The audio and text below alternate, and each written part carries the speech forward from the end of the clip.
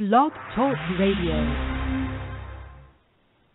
Hello and welcome to Honey Badger Radio. This is your host, Allison Tiemann, and tonight's show is Silent Open Lines for New Year's Day. If you don't know what that means you can call in and you can talk to us in the back room privately, or you can go on air if you want to share something with the entire audience. The number to call in is 1-347-215-8746.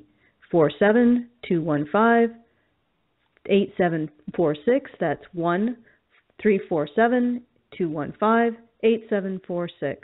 And I have some other Badgers on the line to come and talk to you when you call in. I've got Hannah. Hannah, come on the line and say a bit about yourself.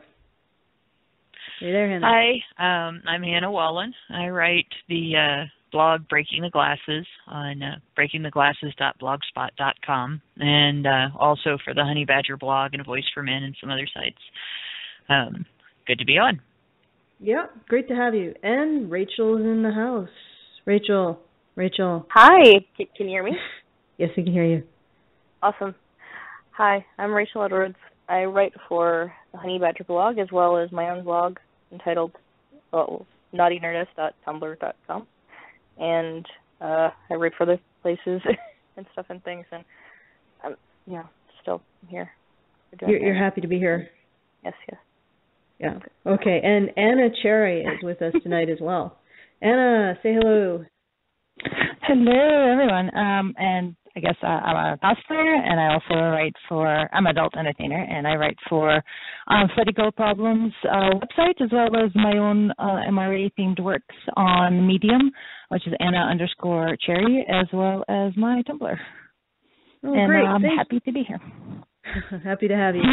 And we are also supposed to be having a Karen tonight, but she called in a little late, so she's somewhere in this spaghetti's nest of callers.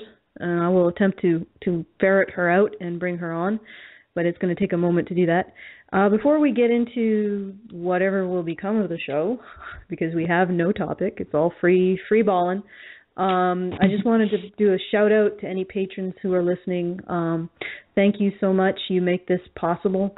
Without your continued support, we couldn't do Honey Badger Radio. So give yourself a pat in the back if you're a Honey Badger patron, and treat yourself to whatever you find treat like, I guess. So without further ado, I guess I'll give it over to my co-hosts to chatter amongst yourselves. I don't know what to throw out there as an initial topic. Well, I think I know some. I think I know what we could discuss. Like maybe even what this year has been. This past year, 2014, has meant for things like men's rights activism and stuff, and maybe we could recall some of the greatest hits and some of the the good and the bad and the ugly. Sure. What are your thoughts, Rachel? What would you like to throw out there, as it were? Oh gosh. Let's go for the ugly, because I think I've never seen this before, and maybe it's because I'm still a bit green, as it were. But I've never seen the social justice types, just so readily ride on the back of the dead. Like there was a situation with Elliot Rodger, and a lot of us, we got really down about what happened, and people were trying to blame men's rights activists for the deaths of these people, and these feminists just were. If I could add a little bit of something, I found out recently, which is not widely known, that the two of Elliot Rodger victims were women, and majority of them were actually Asian Americans. So it's more of a kind of almost a cover-up of the actual tragedy that occurred, that it wasn't aimed at women in a way in the slightest, just because that video surfaced of his ideology. It has no bearing on the actual victims, only two of whom were women. So it's an extreme minority. And for them to hijack that tragedy is extremely in bad form, as you were saying. Yeah, Anyway, and we didn't just see it with the situation with Elliot Rodger. We saw it with some well-known people. We saw folks like Anita Sarkeesian, Jonathan McIntosh, Brianna Wu. These people so willing to ride on the back of a tragedy to push themselves forward. I think that the only, right after someone has died in a situation, the only acceptable thing is to say, our thoughts are with you or with this person and their family, their families, and all of this in this, this tough time. That's the only respectable thing to say in that situation. If you make it about anything else, right after someone's died, you're co-opting that moment of grief, that grieving period that you're supposed to give people. But it's just been ridiculous. And I think that Rachel, I have to. I found the Karen. I found our Karen. Yeah, you found the Karen. Right. Yeah, so we got a Karen in the house. So I guess we have to say whatever is appropriate for someone who's come back to life and is no longer dead to us. So yay. Karen has risen. Yeah, we're talking about the good, the bad, and the ugly. I am so hungover. I knew it. So unbelievably hungover. My mother-in-law came over. We're just gonna have a nice New Year's Eve at home, just us and my mother-in-law, and coming up at 1:30 in the morning, drinking Bailey's Irish Cream, and I didn't even get out of bed till 1 this afternoon. Usually I'm up by 5 in the morning. I didn't even get out of bed till 1. Yeah. You lazy bum. For once, Karen was knocked in her ass. I'm Karen Strawn, and I'm hungover. I don't even remember the name of my blog. I don't even. There you go. That's right now. The other question was who wasn't drinking last night. So. I'm only calling you lazy because I took it upon myself to sleep till 5, but my excuse is because I worked until 9 o'clock this morning, so there you not the go. same. Well, honestly, it was actually nice because I actually slept more than 8 hours, and I don't think I've done that in probably about 2-3 months. Slept more than 6 or 7 hours in a night. So, sleeping more than 8 hours, that just doesn't happen. So, yeah. Yeah. But yeah, no, Happy New Year, everybody. And I'm indulging in a little bit of hair of the dog right now, and dinner's out of the way and all of that. So here I am. We were talking about Elliot Rodger and all of that stuff, right? Mm-hmm. Yeah, well, we were talking about the good, the bad, and the ugly. Basically, I got a confession.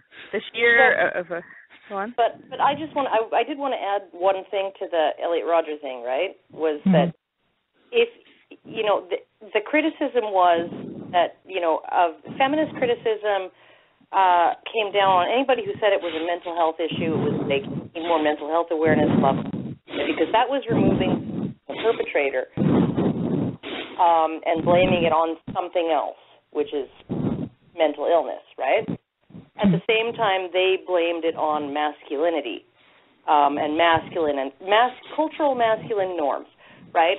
And culturally conditioned male entitlement and all of this other stuff, right? So they were removing blame from the perpetrator as well. They were just putting the blame on all men and the entirety of society rather than just on, mental illness that affects very few people. So I thought that was really interesting how they could complain about the one and then go ahead and do the other. It was quite hypocrisy.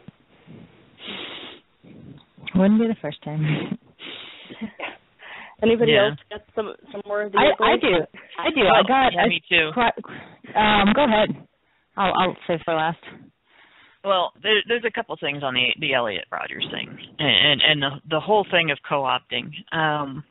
If there's a cause, like some sort of a cause, that something terrible has happened, a terrible tragedy, eventually you got to address the cause. That's not yeah. That's not in question. But and at some point you do. But it's another thing to like, people talked about, and getting a conversation about mental illness was a good thing, I think, getting that started. But it shouldn't have had to happen in response to people trying to make it about sexism when it wasn't. And that's where there's a big, and as you see this with both sides of the gun control discussion, you see this with discussions on sexism, you see it with discussions on all kinds of politics. It's just, you got to co-opt any tragedy to make it about yourself. And when you see someone like Anita Sarkeesian jumping on a shooting like minutes after it hits the news, when it hasn't even, the event itself has not even finished happening, it's disgusting, and it is wrong, and it is terrible. But it doesn't mean that we can't discuss those things at some point. It's just not right to take away from people's ability to deal with the situation at hand on a human level before we start turning it into politics and trying to deconstruct it and decide what we can do to prevent it from happening again, if we can. We have to have it. We have to deal with it as human beings, not politicians. And the other aspect of this is, and I said this in my recent interview, if you call a tail a leg, that doesn't make it a leg. And if you straw man men's rights advocacy and then try to superimpose it over another person's life to make that person a men's rights advocate in order to delegitimize men's issues, that doesn't delegitimize men's issues. It doesn't make the guy a men's rights advocate. It simply shows that you don't have a legitimate argument against men's rights advocacy, and you have to go to extreme measures and make shit up in order to attack us. And that's pretty much what feminists everywhere have done every time there has been a tragedy of any proportions, even if it's an unrelated violent act that only involves a few people and nobody dies. They'll still try to put it on us, even if there is no discussion of gender going on at all in the act. If it's a conflict between a man and a woman or a boy and a girl, they'll still try to put it on us. So this is something that we're just going to end up facing until they get it through their heads that it doesn't shut us up. Mm-hmm. Okay, well, I do have a guest that wants to come on and talk to us, so I'm going to pull Max onto the floor. Max, are you there? Yes. Hi. How's it going, everybody? Oh, it's going well. Hello. So, yeah. So, what did you want to talk about tonight, Max? Well, just very quickly, I just wanted to say thanks for doing this, and also it's a privilege to be able to talk to everyone, especially hungover Karen. That's sort of a cherry on the top. I'm just playing. But oh yeah, no, I'm not very nice when I'm hungover. I just have to let you know that. No, I know. That's why I was excited. That's why I'm telling you right now. Fuck you, and fuck the horse you rode in on, or something like that. Okay. Okay. No, thank you. I appreciate it. Yeah, I tried. I called in last week to speak to Allison off air, and just unfortunately due to technical difficulties, I wasn't able to get my question across effectively. So I just wanted to ask, with every one of you being involved with the men's rights movement for so long, I was just curious as to how prevalent you see people come to you and explain their problems as being related back to stuff like autism, because I'm autistic, and I find that in regards to not my relationships, but just the way that I relate with other people, especially because I go to university, I meet a lot of feminists and stuff like that, how often that is a trend or just the general occurrence in your travels and your general workings. Anyone? Are you asking if some of the problems that men face, that some of it has to do with not being able to relate because of autism? Yeah, because they're suffering autism. Well, I think just how often you come across that. Well, I think actually one of the problems that people with autism face is that they really are they are sort of direct communicators. They don't really engage in a whole lot of if you would pass the guacamole, that would be awesome kind of language. And direct communications can make people very uncomfortable because it sort of it implies a familiarity that maybe, or a relationship type that maybe doesn't exist to people who are not on the autism spectrum. So I think that there's a huge amount of problems as far as them being taken the wrong way, them being taken as being overly harsh or not being capable of human feeling and things like that. And I actually think that people on the autism spectrum are not incapable of empathy, like of compassion, right? They're not incapable of compassion. They just have a hard time with social interaction and maybe with figuring out how, through nonverbal cues and all of the subtle social cues, how a given person is feeling at the moment and why, right? So, but that doesn't mean they don't care about how they're feeling. They just can't figure it out. So I think that those kinds of problems. But one of the interesting things about people on the autism spectrum is they can actually, it's sort of there's a lot of bullshit that goes on with social interactions, and people on the autism spectrum don't really do that, and so you can sort of expect perfect honesty in some. Karen, what are you doing? Not doing anything. Really? You're not like here. It sounds like somebody is rolling up aluminum foil in the background or something. Either that like or a whole bunch of plates just crashed. Yeah, destroying a whole bunch of plates. I'm not doing anything. It's just totally quiet here. Okay, so who is the secret like plate destroyer? Rapper or whatever? Yeah. It's not me. I'm just sitting here. Oh no, definitely not me. Yeah, well, let's do the mute test. Okay, I think it's Anna. I'm sorry, Anna. All right, continue. I apologize for interrupting you, Karen, but it sounded like no. That's really World War III with plates as weapons. But like honestly, those ways that are more typical for interaction of with people on the autism spectrum that they can really get people's backs up. Just coming out and saying something, right? Even if it's something that everybody knows, but it's just not something you would talk about, right? For politeness or to not make people uncomfortable and all of that, right?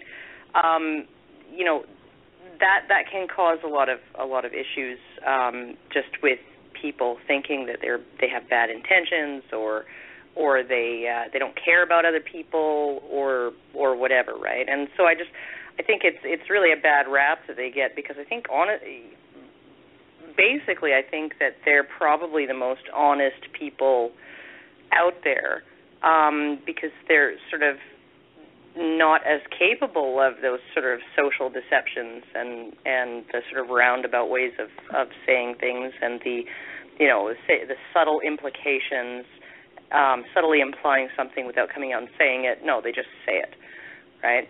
So, they of course they have a huge amount of problems and a lot of MRAs get blasted for being autistic or gamers or whatever for being autistic and just not knowing how to behave. They just don't know how to behave and it's really sad to see that because there's a lot of value in in speaking what you think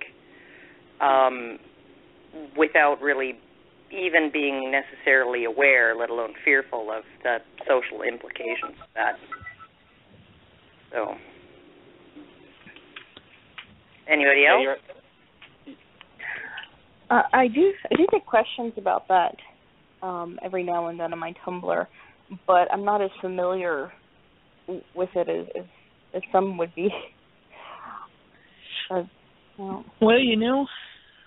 just from my little experience with it, it seems like a condition that social justice warriors in general feel entitled to ignore as a handicap and treat as a thing they can use as a slur. I have been something that for saying something blunt or saying something they don't want to hear, expressing a truth they don't want to face, or expressing something they don't want to acknowledge but they don't want to argue with. I get called autistic all the time. Like it's like that's derogatory or something. And it's kind of a ridiculous thing, because if it was a condition that was more common to women than it is to men, they would be outraged at that. But because it is more common to men and it's more noticed in men, it seems like it's suddenly okay for them to use it as a slur.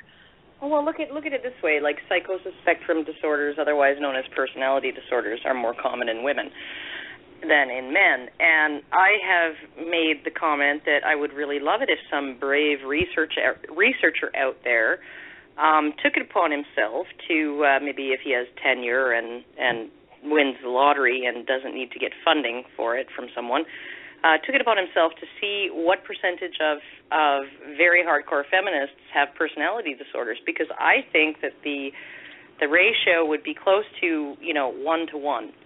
Yeah. As far as just if you look at the symptoms of personality disorder and sort of the delusions of conspiracy, the delusions of persecution, the delusions of erotomania combined with delusions of persecution, which is essentially the chronic fear of rape, and obsession with rape, and all of that. All erotomania, all of these men want to fuck me, and persecution, and it harms me that they all want to fuck me, right? And so, I mean, like, you look at all of these parallels between the symptoms of personality disorder and not just the behavior of feminists, but their theories and their hypotheses and their theoretical framework, right? And I have been called a misogynist for suggesting that maybe feminism is just a manifestation of personality disorder, right? At least theoretical feminism, academic and scholarly feminism, is a manifestation of personality disorder. And so, and I'm not even saying that in kind of the judgmental way of, therefore these people are horrible people, right? It's more like, why are we trusting them to sort of dictate public policy? Why are we trusting them to change legislation when so much of it seems to be based on delusion, right? And so much of it seems to be based on the overinterpretation of intention where it doesn't exist, or the assumption of intentionality where it absolutely can't exist, right? Like that they overinterpret people's intentions. They overinterpret, like patriarchy isn't just how things worked because it was the easiest way to make things work for both men and women. No, it was a conspiracy of men to keep women subordinated for men's benefit, and those things, right? This is, it's highly dubious thinking, and it assumes essentially that all men were participating in a conspiracy against women, wittingly or unwittingly, but that there was a conspiracy there to keep women subordinated. And you see this in all the second wave feminist rhetoric about, rape is no more or less than the means by which all men keep all women in a state of fear. And I think it was Catherine McKinnon who said that rape and sexual violence on the part of men was part of a concerted campaign to subjugate women. Like all of these things, like how on earth were these women taken seriously and not put in a fucking home? Not laughed off the stage. Yeah, it is pretty incredible. But I wanted to ask Max, did you have an additional question for us? Kind of. I just wanted to I'm very glad that Karen, with her experiences in regards to autism and recognizing it, and people that she's talked to or just researching it, that there is a difference between these two types of autism. One is high-functioning autism, and those are the type of people that typically don't enjoy the company of other people, and Asperger's, which is what I have, that actually are very much capable of compassion and desire human contact. And because of my autism diagnosis, the main reason why I called in today is because I have a sort of just this personal crisis in regards to just the whole concept of MGTOW and going your own way.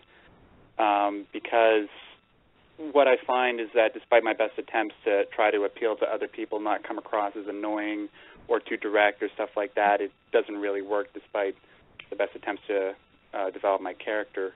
But the problem is, with MGTOW, one of the main tenets of it that I see among people online that I'm sure you're familiar with, like Sandman and Barbosa and people like that, is that they have this general distrust of women, and because of that, it sort of makes me very apprehensive of the whole concept.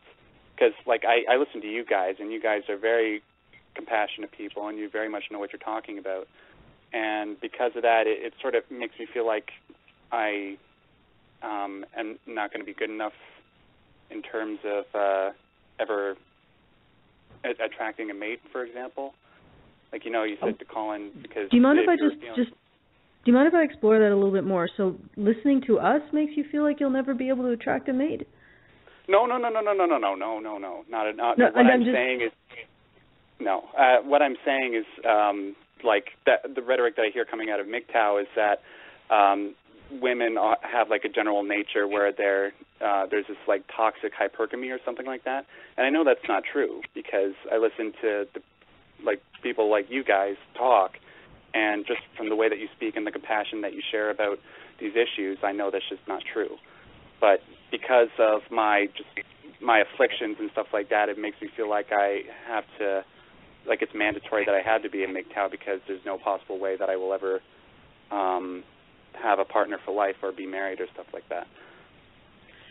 Well, don't let people define you that way. Don't let people make you feel like you have to be a certain thing or be a certain way or believe a certain thing about everybody. What MGTOW talk about isn't necessarily false. It's there, and it's also not necessarily true as in being able to generalize it to all women or that it's nature rather than nurture. This is something that it's going to be a thing of observation.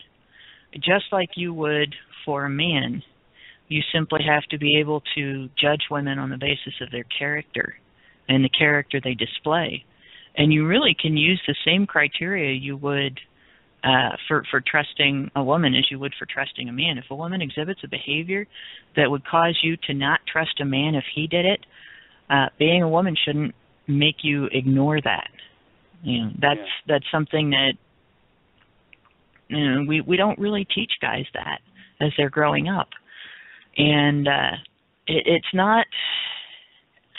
I'm not going to call men going their own way wrong because I do understand why they end up in that position.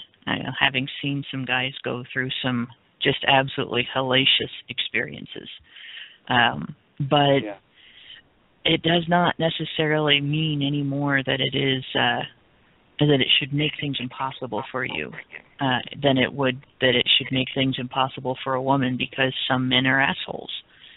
Yeah, well, I mean, like, the one thing that MGTOW does draw attention to that I really like, and I mean, like, because I do have a problem with the whole idea of toxic hypergamy as, like, that hypergamy is toxic. I don't think it is. I think it's just an is.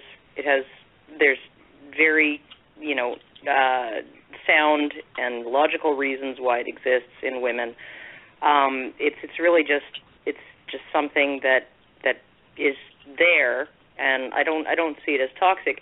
It can become toxic if it's taken to an extreme, like Kobe Bryant's ex-wife taking him for, or what's the golfer, Tiger Woods, his wife. She's got $250 million from the divorce settlement, right?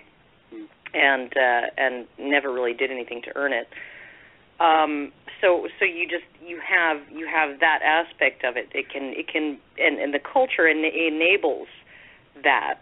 The culture justifies it. That's really what I think men need to be looking out for. It's not the fact that a woman will screw you over. It's that the state and the family court and the legal system and the criminal system and everybody else will hold you down while she screws you over, right? That's really what men need to be wary of, and it's why these men are so distrustful of women. Is not so much that women are any less trustworthy than men, but that when they breach that trust, when they betray you, the system will essentially hold you down and help them rape you, right? Like that's really what it is. So given the environment and given what women can do if they choose to, right, with the assistance, the full connivance, and the enabling of all of these systems and institutions, you kind of do have to say to yourself, this woman has to be more trustworthy than any given guy that I would be interacting with, because that guy would not have all of this muscle standing behind him if he decides to breach my trust. Yeah, right? Exactly. But I wanted to, I'm getting sort of a sense, Max, do you have any questions about how to be appealing to women, or was that not, am I totally out of left field on that one? Sort of. I just want to say, like, one very quick 5-second thing is that, like, in regards to, like, divorce court and stuff like that, I totally support MGTOW on that. It's a terrible, terrible thing. I've seen people go through that. But, yeah, it's just, like, being autistic and just, like, constantly being told that the reason why you're not having luck in terms of gaining partnership or compassion from the opposite sex is because you're doing something fundamentally wrong and you have to figure out what it is and you can change it. And it's this sort of vicious cycle of trying to figure out what that is.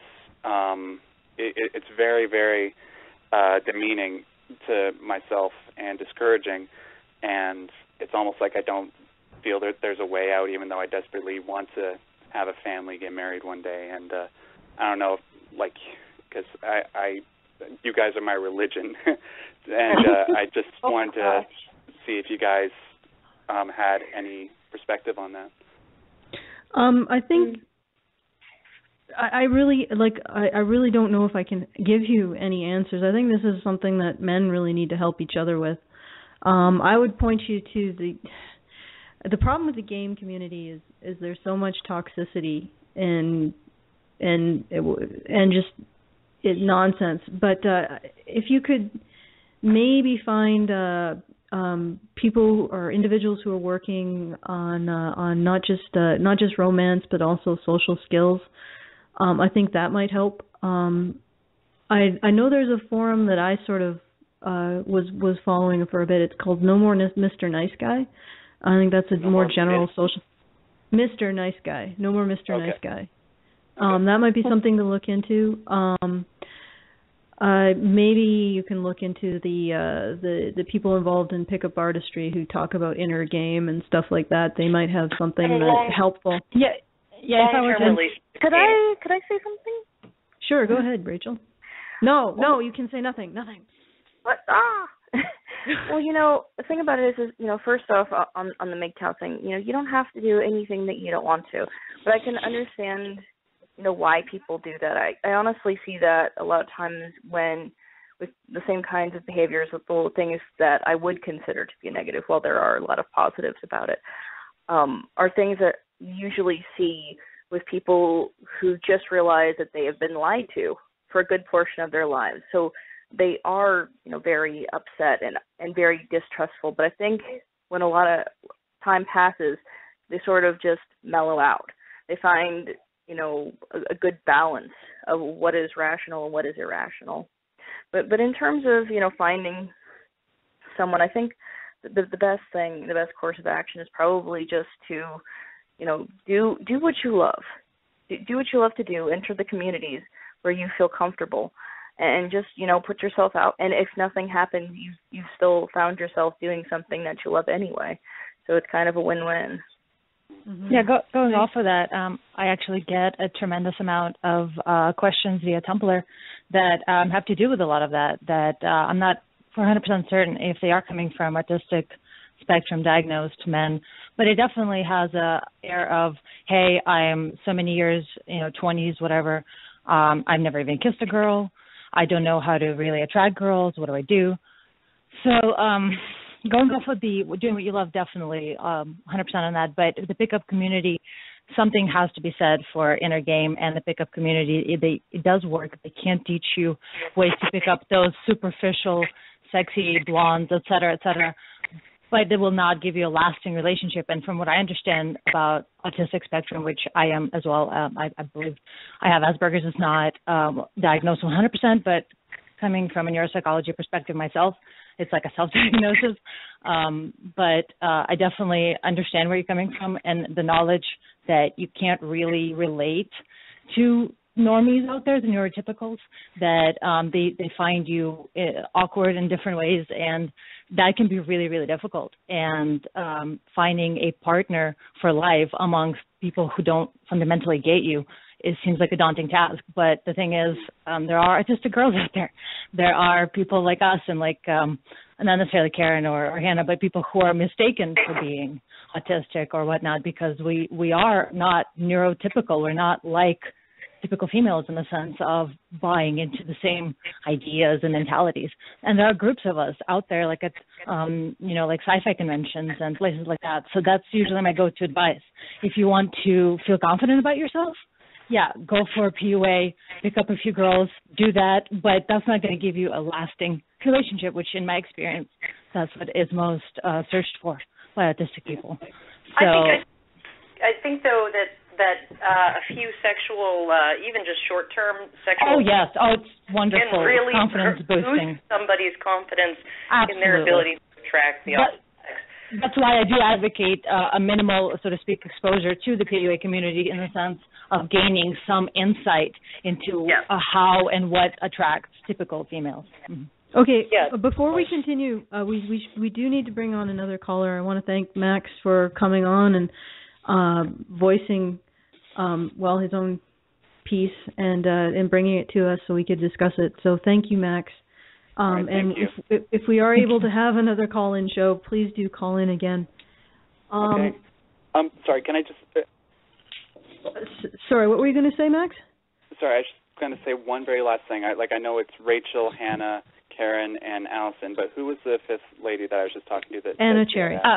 Anna Cherry, yeah. I'm kind of a guest cosplayer / adult entertainer person. Well, you've been on a few shows, so I get you're a special host. Woo-hoo, okay. So thanks again for calling, Max. Okay. And we are going to move to Jay. Hi, am I on? Yes, you are on. Hello. Oh, okay. Actually, I'd like to finish the last caller's thought, and basically it seems like the best PUA instructors do this Babylon 5 thing where they move beyond the veil and they're never seen from again. And it's like, oh, that was a great instructor. He was very spiritual. He was a very good person. And you never see from him again. I think PUA is kind of like a larval stage that people go through. Anyways, to my question, yeah, I mean, basically that's my experience. Like they get married out or they say, I'm better than this. I mean, it seems like Tucker Max went through that entire thing, If you look at his thing, it's like, oh, yeah, I want to settle down. What? Anyways, you can like probably talk about that later, but I had more of an interesting intellectual question or a discussion point. In a lot of history, it is the young wealthy that have supported new art movements. And how this ties to feminism is that now that we have the internet, a lot of them are trying to portray themselves as artists, and they don't have the talent. And I don't see that happening. And that's one of the cultural issues that's happening with Gamergate. And it ties into the fact that feminism as an ideology seems to be two-pronged. It seems to be benefits for the elites, and it seems to be a control for us plebes, or us proletariat. Anyways, I was just wondering if you could discuss that. I mean, that's what it seems Discuss to be feminist art, fundamentally. basically? Well, yeah, it's all men's vaginal knitting. Vaginal knitting. Yes. Vaginal knitting for one exactly. thing. Okay, well, guys, Yeah. I can sum up. I can sum up feminist art. It's all basically I'm female. That's it. That's all. It's entirely about the fact that they're female, and nothing else. Like they have no personhood outside of being female. That's why they don't need any skills. Their entire skill is just, being female. I am being female, and that's the sum total of all my ability and possible and bonus points if they contribution. can reduce it to just the vagina. Mm-hmm. Yeah, you're right. There is no skill.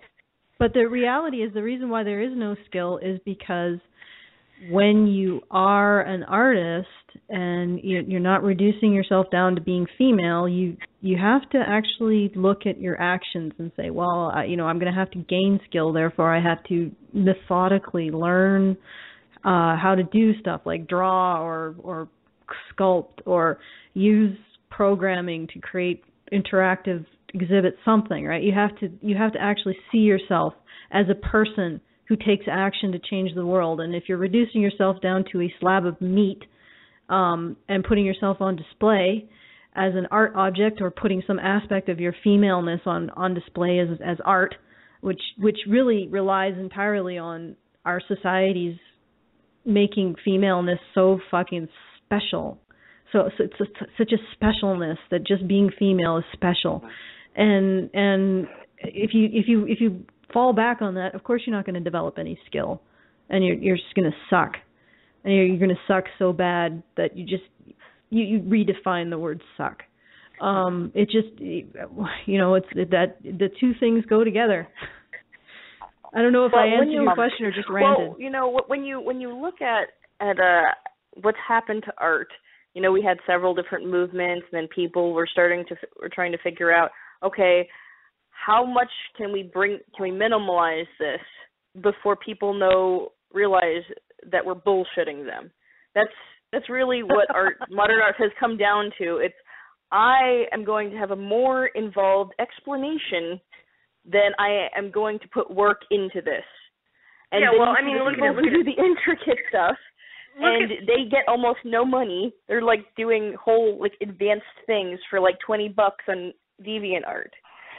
Well, look at it. You have Steven Pinker, who says that one of the movements that came out of sort of the blank slate theory of human nature, that there is no human nature, we are all born blank slates, and therefore there are no human universals, right? No natural, innate human universals. So one of the things that came out of that was a movement for art that separated it from the concept of beauty, because beauty could no longer be described as a human universal, something that people generally agree on across cultures, that these things are beautiful and these things are not. And if you know anything about how people across cultures react to brown hairy spiders or snakes, or and how they react to baby animals, that have the big eyes and they're really cuddly looking, right? That humans have sort of an innate sense of what is attractive and what is not, right? What is visually pleasing and what is visually repulsive to them, right? So this movement, basically what is worth preserving and what is not by our genetic code. This movement of art, or what's to be avoided and what you should go and touch, what you shouldn't, right? And this movement of art it basically tried to separate art from the idea of beauty. And one of the most interesting things about it was it became extremely elitist, in the sense that if the masses liked something because they found it, if the majority of people liked something because they found it aesthetically pleasing, then it was it was for plebs, right? It was just garbage, right?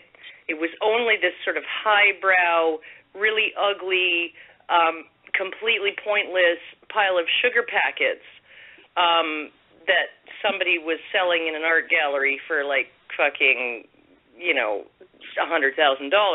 That's art, right? A pile of sugar packets, right? It became completely ridiculous, and it wasn't that. It's the statement behind the art, right? It's what the art is trying to tell you about the human condition, which is sugar packets, I guess. But it really has been it's been an interesting century as far as all of that kind of thing goes, and a lot of it has to do with this need, this desire on the part of people to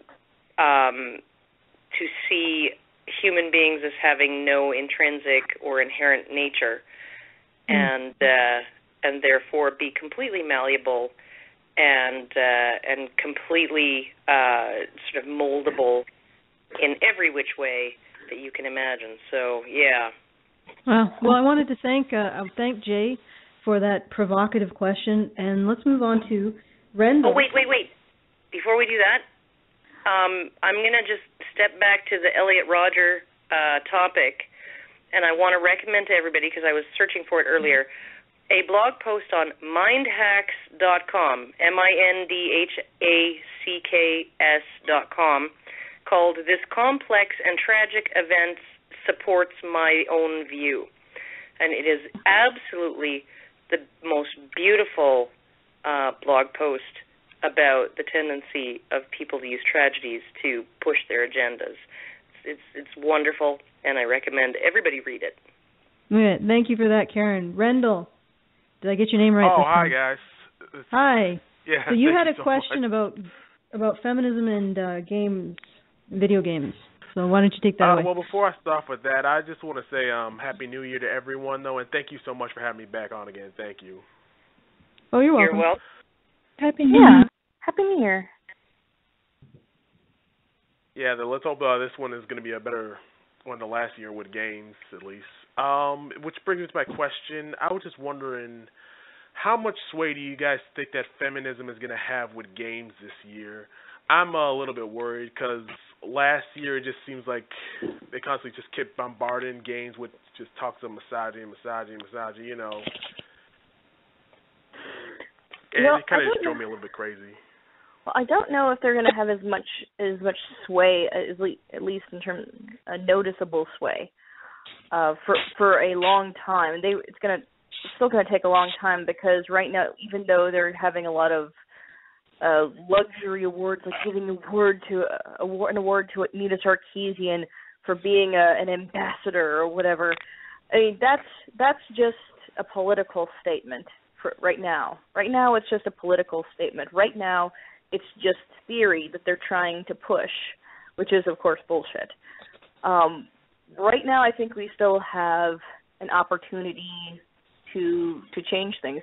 I mean, if these guys really had the kind of power that a lot of us think they do, they would have been able to successfully get rid of hatred.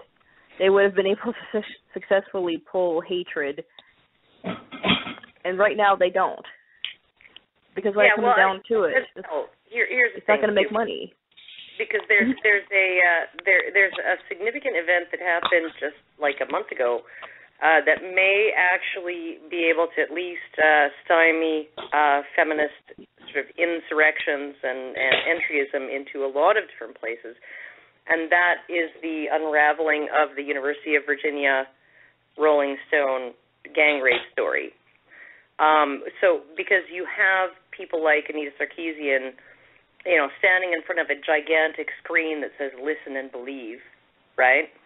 And then you have this unbelievable story that was printed in Rolling Stone that turned out to be entirely likely, completely fabricated, right, on the part of the person telling it, the person saying it happened to them.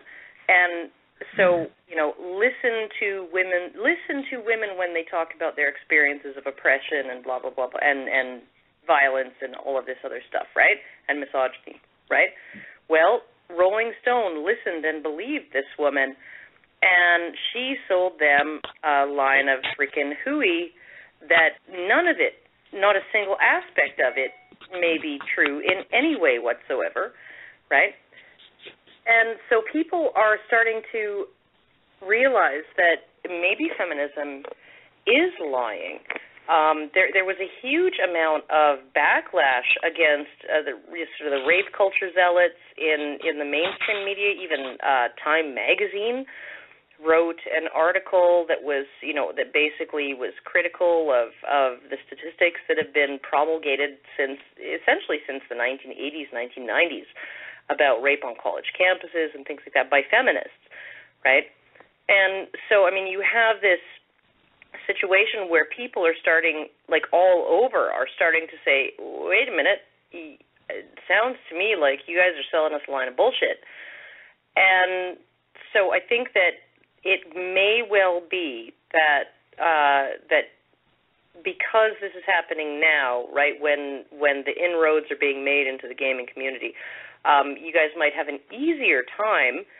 You already have an easier time just due to the nature of gaming and gamers, as gaming as an industry and gamers as a demographic, an easier time preventing the hostile takeover from happening.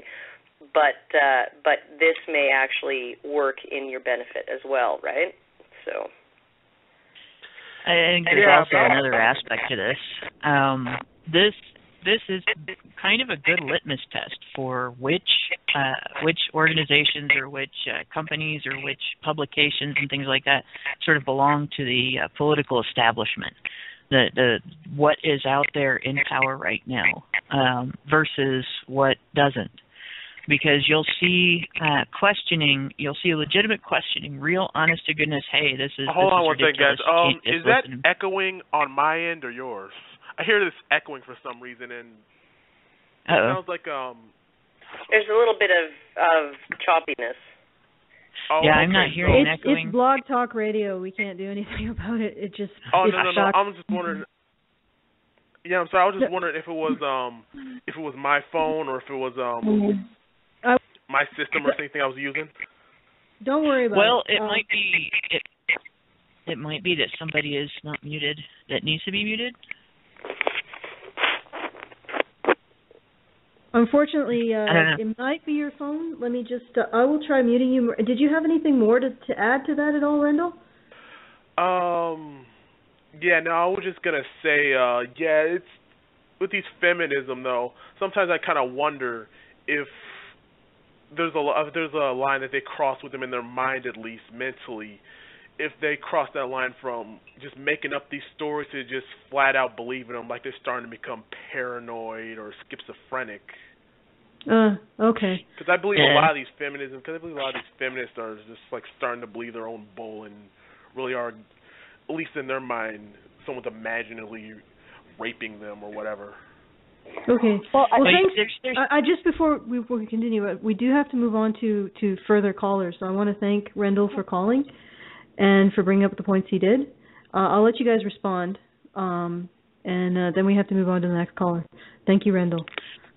Okay. I was going to say, when it comes to that, it depends on which aspect of feminism you're talking about, because there's a huge difference between the higher up, the leadership of feminism and the grassroots of feminism. And I think a lot of times the grassroots of feminism don't have a clue. They don't actually realize what they're being used for, and they do believe the rhetoric, but their belief is only skin deep, and it's mainly emotion based, and they defend it with emotional outbursts. So they're not going to change their minds simply because they're not going to listen to facts. Whereas you get up into the higher end of feminism, I think a lot of it is politically motivated, and they're simply using gender issues as a platform for a completely different political outlook and political push. So it's not that they have started to believe it, it's that they find it extremely useful, and they find their grassroots to be useful idiots who they can manipulate into promoting this shit. But back to the whole media thing, I don't necessarily think that they're going to stop. And I don't necessarily think that they're going to see a loss of power in the areas where they already have power, because those are areas that they populate and areas that belong to them. They're simply not going to be able to control the entire culture that they're trying to control.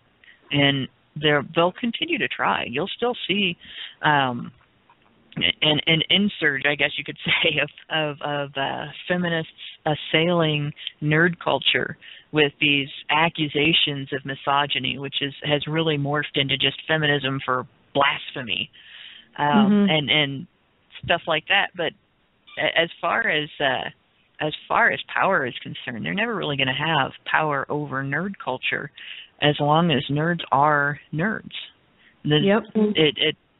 Rational thought and feminism are incompatible. That's it. Okay.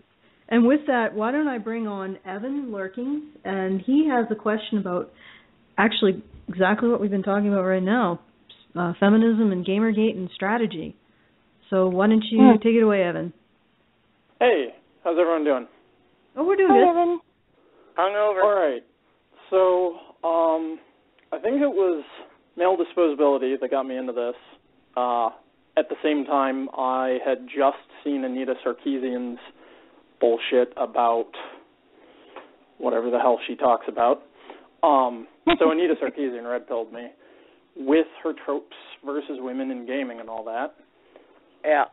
And I was just wondering a few kind of facets about strategy for what we should be doing in Gamergate. Because a lot of people say ignore the literally who's. But the problem I see is that they're not going to go away and they're not going to stop rallying support until they're dealt with and kind of exposed. But their followers, their supporters are just blind. Yeah, I would agree. I would agree that a lot of their supporters are really completely blind to what's going on. People are saying, okay, ignore the literally who's. Well, it depends on what you mean by ignore. I mean, yes, ignore when they make like really stupid bullshit comments. They're going to make a ton of them just to bait you. It's really what they're doing. They're doing anything and everything that they can to find some way to defame Gamergate. They've done everything, and I knew eventually that they would pull out the stops. They would pull out everything. They would try to say that they approved of things like child pornography and stuff like that, but they don't. And, of course, that didn't work. But ultimately, they're going to do anything and everything that they can to bait you. So, yes, ignore that. But don't ignore where they have been completely unethical. Absolutely air that. And let everyone see it. I'll be right back. Well, I think a good quote here would be to throw in would be "Stay on target." Well, yeah, and as well, right? Like you don't engage. Like I've had people criticize me, even just the last two videos that I did, because I was engaging them on a level where I was just by addressing their arguments. I was essentially validating them as something to be taken seriously, right? But the problem is that so many people are on autopilot, and because so many feminist talking points and so many feminist slogans and all of those things, they're not just already sort of commonly accepted as true at this point, but they make people feel, okay, right? Like, oh, what, you know, who doesn't want to help battered women? Who doesn't want to help women who've been raped, right? Like, what kind of monster would not be in favor of that, right?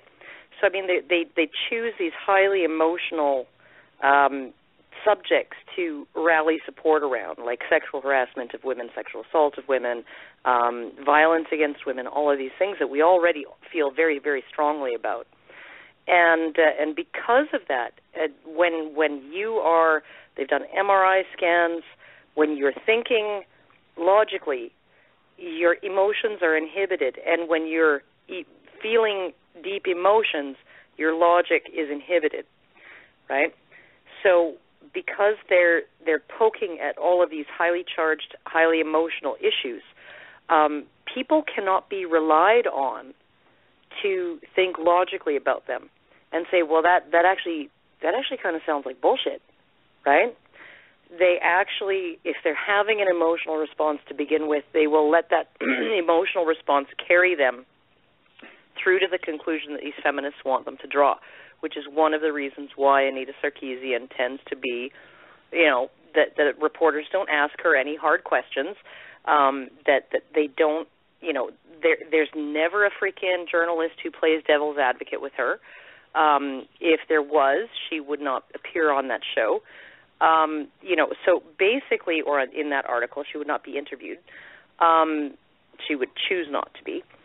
But so you look at that, and you really do have to attack their arguments, and you have to attack them in a very calm, very logical manner, and say, okay, well, right, this is really how it is.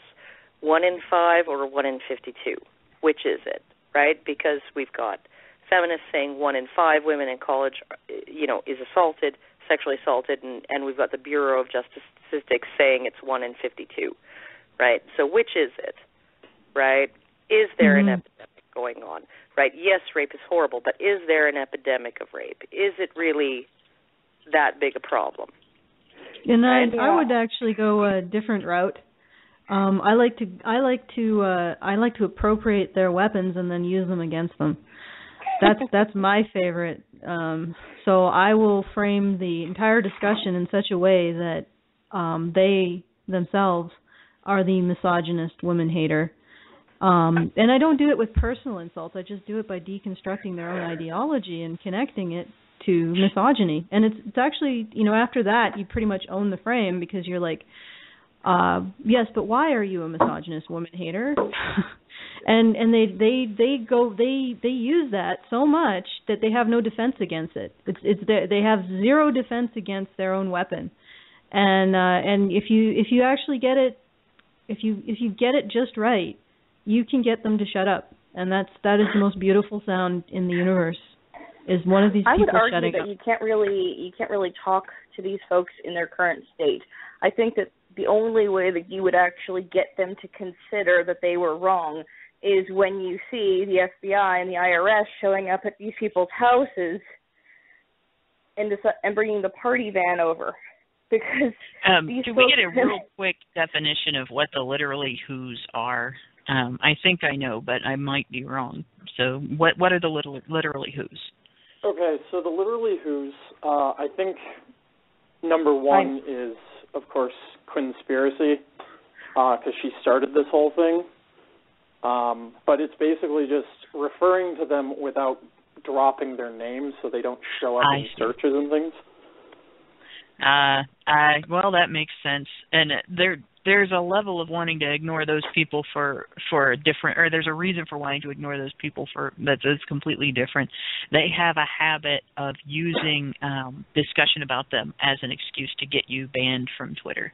They've been doing it to Judgy quite a bit, particularly Anita Sarkeesian and Jessica Valenti. You can't talk about either one of them without, especially if you're remotely connected to a discussion involving Judgy Bitch, because then she'll get banned over it. But it's like this huge silencing tool. Jessica Valenti was mentioned on the internet. Ban Judgy Bitch. But yeah, I mean, they've been doing that. They've been doing that a lot. And another thing to remember, if you are at all engaging with these people, you need to speak. You need to speak well. You don't curse at them. You need to, if you're going to call them a name, say them like your behavior is deplorable. Break out your thesaurus. Don't buy into like these just into name calling. Say like, okay, your behavior. Wait, Rachel. I'm going to disagree here. I think you can safely call them misogynists and women haters because they have. I referred to Anita's behavior as a murdergasm and didn't get banned. So it depends on who you are. I'm nobody, so I wasn't important enough to ban. But at least especially on Twitter. But rather than engaging them directly, that I don't see any problem with screen capping their bullshit and making fun of it that way. Also, it's report not them if they act out of necessary line. Yeah, report them if they act out of line. If they've done something that violates the policies in Twitter, I see no issue in reporting them. If they're saying something like they want to get gamers to kill themselves, or that they think that these people should die, or that person should hang themselves, report them. Yeah. Point out their abusive behavior, point out their logical fallacies, but the main thing is to discuss the issue. The people aren't as important as the issues. Well, Jessica and Valenti also is just a person who says things. It's the things that are being talked about that are important, the concepts that matter. Yeah, and you're not gonna change Jessica Valenti's mind. What you're trying to do is change everyone's mind about Jessica Valenti. Right, that's what you're trying to do. So you don't even need to tweet anything at Jessica Valenti. I think that's foolish. Exactly. Like that. You basically just you tweet it at everybody else, right? Yeah. You basically call them on their bullshit, but you don't do it to their faces because they're never and this is one of the things that I've encountered over the last 4 years, is that it's extremely hard to find a feminist who's willing to actually sit down and have a debate. And the closest I came, they gain nothing from it. The closest I came was in New Hampshire with Naomi Wolf, and I can guarantee you she knew nothing about me, right? I was just some schmuck. They Googled my name, and they're like, oh, she has this tiny little YouTube channel. She's just like a nobody, right? We don't need to learn anything about her position or anything like that, right? So she had no idea what she was in for. And the moderator was extremely biased in her favor, and even said right at the outset of the panel discussion that, she was worried that Naomi, if things didn't go well on this panel, Naomi might renege on her keynote address at the convention, right? And okay. So of course the moderator was extremely let Naomi interrupt me constantly, and then anytime I wanted to interject, she's like, no, you let Naomi finish her point, right? It was ridiculous, right? And I still kicked her ass, right? And she was furious afterwards. Absolutely, and you will not ever convince a feminist to sit down and answer the actual questions, right? Well, I guarantee they're like Kim Jong-un in Don't the you know that logic and honesty are rape? Only approved questions allowed, right? All right. Well, I want to say, Karen, I have actually had conversations with feminists where they've conceded points, but they have never been public figures. No. That just doesn't happen. They've never had a career based on what they were saying. No. Yeah, they don't exploit it for money. No, and you might be able to talk to a feminist who is not a professional feminist, and they might concede points, but I think that it's a lost cause with these professional feminists because they draw a paycheck from being a victim. And how do you argue with that? Yeah, never tried that. And they draw social status. But guys, before we start again, we do need to move on to another caller because they're stacking up. So I wanted to. I got one last thing to say about this. One sentence. The real goal has to be about informing the public and influencing social change, not persuading feminists. It doesn't matter how many feminists you do or don't persuade; they are in the minority. It's the general public that you need to talk to. And I just want to add on to that. Yeah, just one thing. It's not long. What you're going to need, what's going to be the most successful thing for Gamergate is expanding. I don't know how you're going to go about doing it, but you need to find a way to drop information bombs on people outside of the internet. It needs to expand. You need to find a way to get this message to other people who have been locked out of this because people have been banned from speaking about this on certain platforms. I can tell you a way to do that. Print little informational flyers, little just blurbs on paper, single sentences, cartoons that you find on the internet, doesn't matter what it is. Leave them in public restrooms. Everybody poops. People will see it. Mm-hmm. Well, thanks for that, Rachel and Hannah, and thank you for calling in, Evan, and bringing up some very important points. And we're going to move now to Nexus. Nexus, you're on air. Hi, thanks for taking my call. I just wanted to offer a cautionary tale based on my experience. I had the misfortune of attending the same university as Emma Watson, where I got totally indoctrinated in the ways of the social justice warriors, and they immersed me in the male threat narrative, and they even had a rape list in the women's bathroom where anonymous accusations were written down. And in the course of that, I ended up internalizing a lot of male disposability and eventually caught chronic fatigue syndrome. And I think this was a result of me overworking myself, not getting enough sleep, and every time I started to recover, I'd overwork myself again because I thought it was my duty.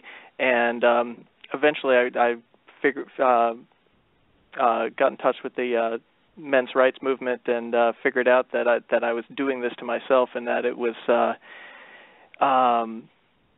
this cultural misandry played a big part in that. So I just wanted to offer that out.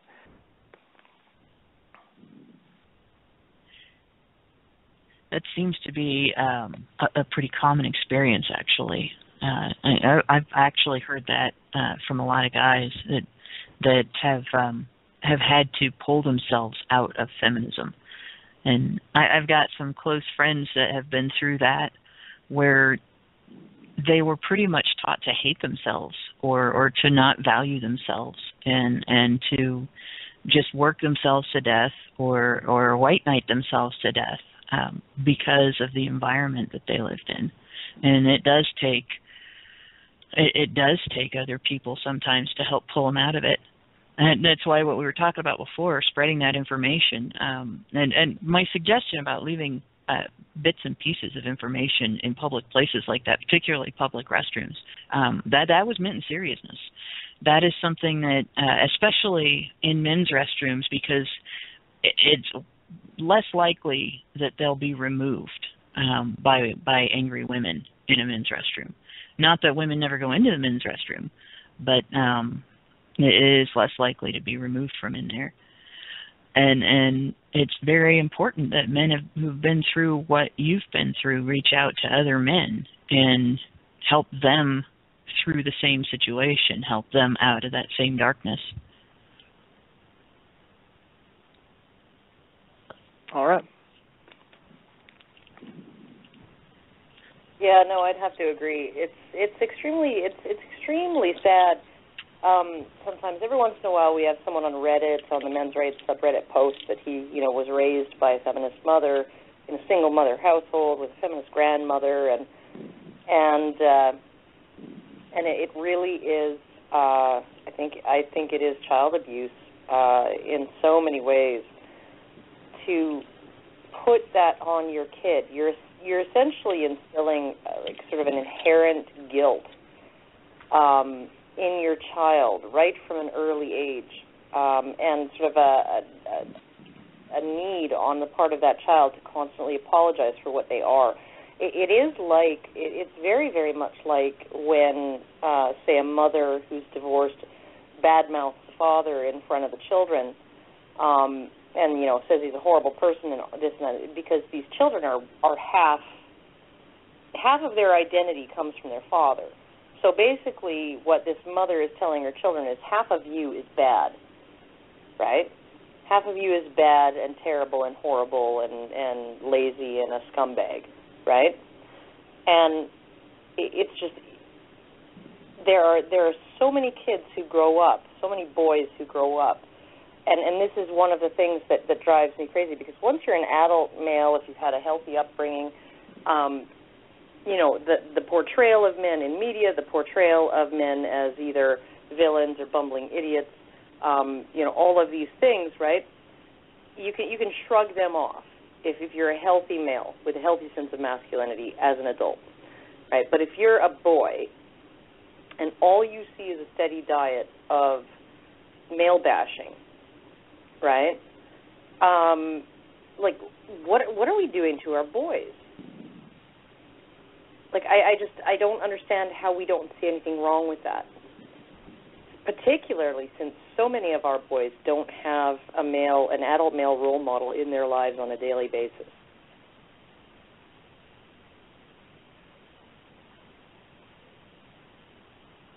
I think Allison did disappear. It seems like. Did we lose Allison? I don't know. Did we? I think maybe we did. Did we lose Rachel too? No, I'm here. Can you hear me? Yeah. Yeah. Well, yeah. I've found that there's a mute button on my phone, so I've been using it. Okay. Did Allison, are you muted? Oh, sorry. I've been talking in the back room. I apologize. Yeah. That's okay. I think we're good with this topic. Are you guys run down to a stop, or are you on the shoals of topics? Is the Karen train derailed? I think we're good with this one, and if we're done with that, we could also expand okay, let's upon. move on then. Thank you, Nexus. Let us go to Travis. Travis, you're on board. Yes, the very same Travis who Matthew on Christmas Day had referred to in your previous open line, approximately 131 minutes in. Thank you. That's very thorough. First of all, I have no memory of that, but then I don't even remember what I ate for dinner like an hour ago. So from what I understand, you are very drunk, and I do not mind that. That's okay. I'm not. No, you're not drunk. She's hungover. I'm hungover. Oh, I only got drunk once when I was 16, and I vomited in a toilet, and I couldn't see on the way home. But that was a long time ago. I don't know what it's like being drunk. Oh, see, here with me, I had to spend New Year's Eve with my mother-in-law, and so in order to not vomit, I had to drink. Oh, that's okay. Oh. All right. Well, first of all, actually, I just want to clarify, in case she would ever listen to this, that I really love and appreciate my mother-in-law. She's a sweet lady. She's a little crazy, but she's very sweet and well-intentioned. Mine too, because I have heard her tragic backstory that I don't want to get into because I'm on a radio show. Anyway, first of all, I would like to say thank you for the first of many times. What you said about how I should not live my life in fear of allegations really calmed my mind. Hearing you say that snaps me out of a McCarthyism-like fear I've been holding all autumn. Oh, now I remember. Now I remember you. I think it's really, it's always something that, it's like situational awareness, right? I guess. Situational awareness is you're aware of your situation. You're aware that a meteor could fall out of the sky at any moment and beam you in the back of the head, but probably not. Oh, I have enough situational awareness in that case to prep a Z-Day base, like a zombie apocalypse. Yeah. But you have to sort of tone it down and be like, well, I'm aware of my situation. I'm aware of all of the potential dangers in it, including tripping over my shoelaces and falling in front of the subway, right? That's the best part. But does that mean that I should go about my entire day in sort of an obsessive fear of something happening to me? No. I had this red scarish feeling going on, like a pink scare instead, with vulvas and insane people with long hair and makeup or whatever you want to call it. But yeah, I was just going nuts, and I was like, oh my God, these women could throw me in jail just for looking at them wrong, and you're just like, no, that almost never happens. And I'm like, God. Well, it doesn't happen. It's not something, it's something that happens to some people, of course. But it's really not something that I think I would genuinely live in fear of. You're probably much more likely to get into an accident in your car than you are to be, falsely accused of rape by some random woman who picks your profile off of Facebook because she needs an excuse for not passing her bar exams, right? Or stare raping her for having enough respect for her to hold eye contact. Yeah. So, all right, well, it's just one of those things that you sort of, it's something that it's like one of the many, many, many, many, many dangers. You get stung by a bee, people are scared of tigers. People in Canada are scared of bears. They're more likely to die. Of course. Right? Well, I'm about a fifth into this, so I don't want to waste too much of your time. My second thank you is for... Oh, I'm sorry.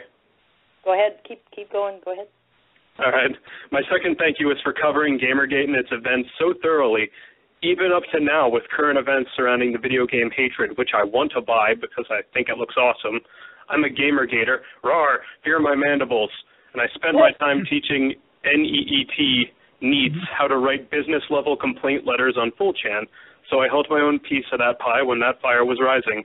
All I have to say is that when literally Woo isn't busy feeding the media lies about 8chan, she's depriving financially vulnerable, crippled midgets sources of income. Screw you, John Walker. Your sex change operation is laughably fake and you have very little game development talent, if any at all. All right. Now I shall lead to my question. Okay. I was calling to share my thoughts on female behavior and how it affects men. I had originally grown up at a high school which had the whole 9 yards in terms of cliches. A noticeable handful of girls were pregnant, or the type of boisterous valley girl that would make your ears curl up and tuck themselves into their respective canals. I recall a duo of females who would attempt to arouse me, although I had been so horrified by teenage pregnancies that I vowed to remain asexual to the moment I received my diploma. They would do things such as purposely bending forward with me behind them to try rubbing their butts on my crotch. I remember one would consistently come up to me between classes, braless, like fully braless. She would rub her clearly pert nipples in front of me through her tank top or whatever top tauntingly. These young ladies had no shame. However, they were clearly degenerate in my opinion because they just had that valley girl attitude. But I think they openly pursued sexual teasing of me in particular because I lack social media outlets. I don't have a Facebook or Twitter.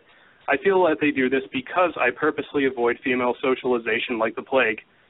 I always felt uncomfortable when they would do this. Does this count as sexual harassment? If so, do you think that anyone would ever take it seriously, even if it does make the subjected party feel sexually uncomfortable? Well, yes, it does count as sexual harassment. And you are not alone because the latest studies coming out of high schools and colleges find that I believe between 42 and 53% of men report some form of sexual assault. And this is sexual assault. This is not assault, like junk grabbing and. Yeah. And does that include falsified reports, like reports that were proven false? That doesn't include false reports. That probably would increase the number significantly. So we're looking at about 1 in 2. And I'm not talking about sexual harassment when I say sexual assault. I'm talking about actual unwanted sexual touching. And that's 50%. And if you look at just the statistics on unwanted sexual intercourse, they're looking at about 1 in 5. And that's just college and high school men. That's up to college. Is this the neo-feminist crud, or is this legit? Well, it probably is based. No. Well, I've looked at the actual methodology, and I can answer that question very clearly. Oh, good. The physically forced sexual the way that they structured the questionnaire was a little bit confusing and difficult, and I would not have done that in this manner. But if you look at just physically forced sexual intercourse, you're still looking at about 1 in 5. And the other behaviors all involve physical touching. So if it's unwanted physical touching, that's sexual battery right off the bat.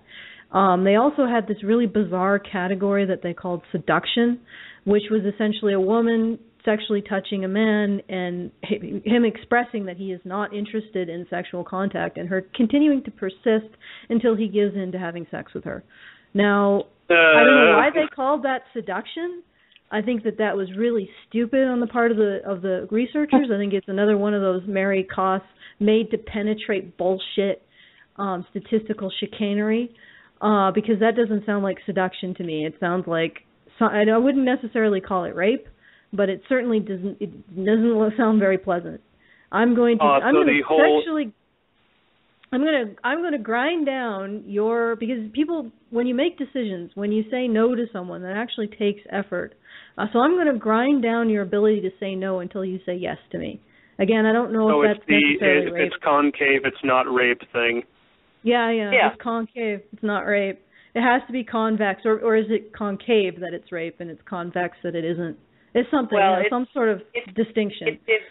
If one person has a tab A and the other person has a slot B, the person with the tab A is the rapist and the person with the slot B is the rapee. Yeah, but what if it's a tab B and a slot A? Same thing. Okay. The person with the tab is the rapist and the person with the slot is the rapee. But there's a meaningful distinction here. There really is. It really is a meaningful distinction. It's not the difference between something convex and concave.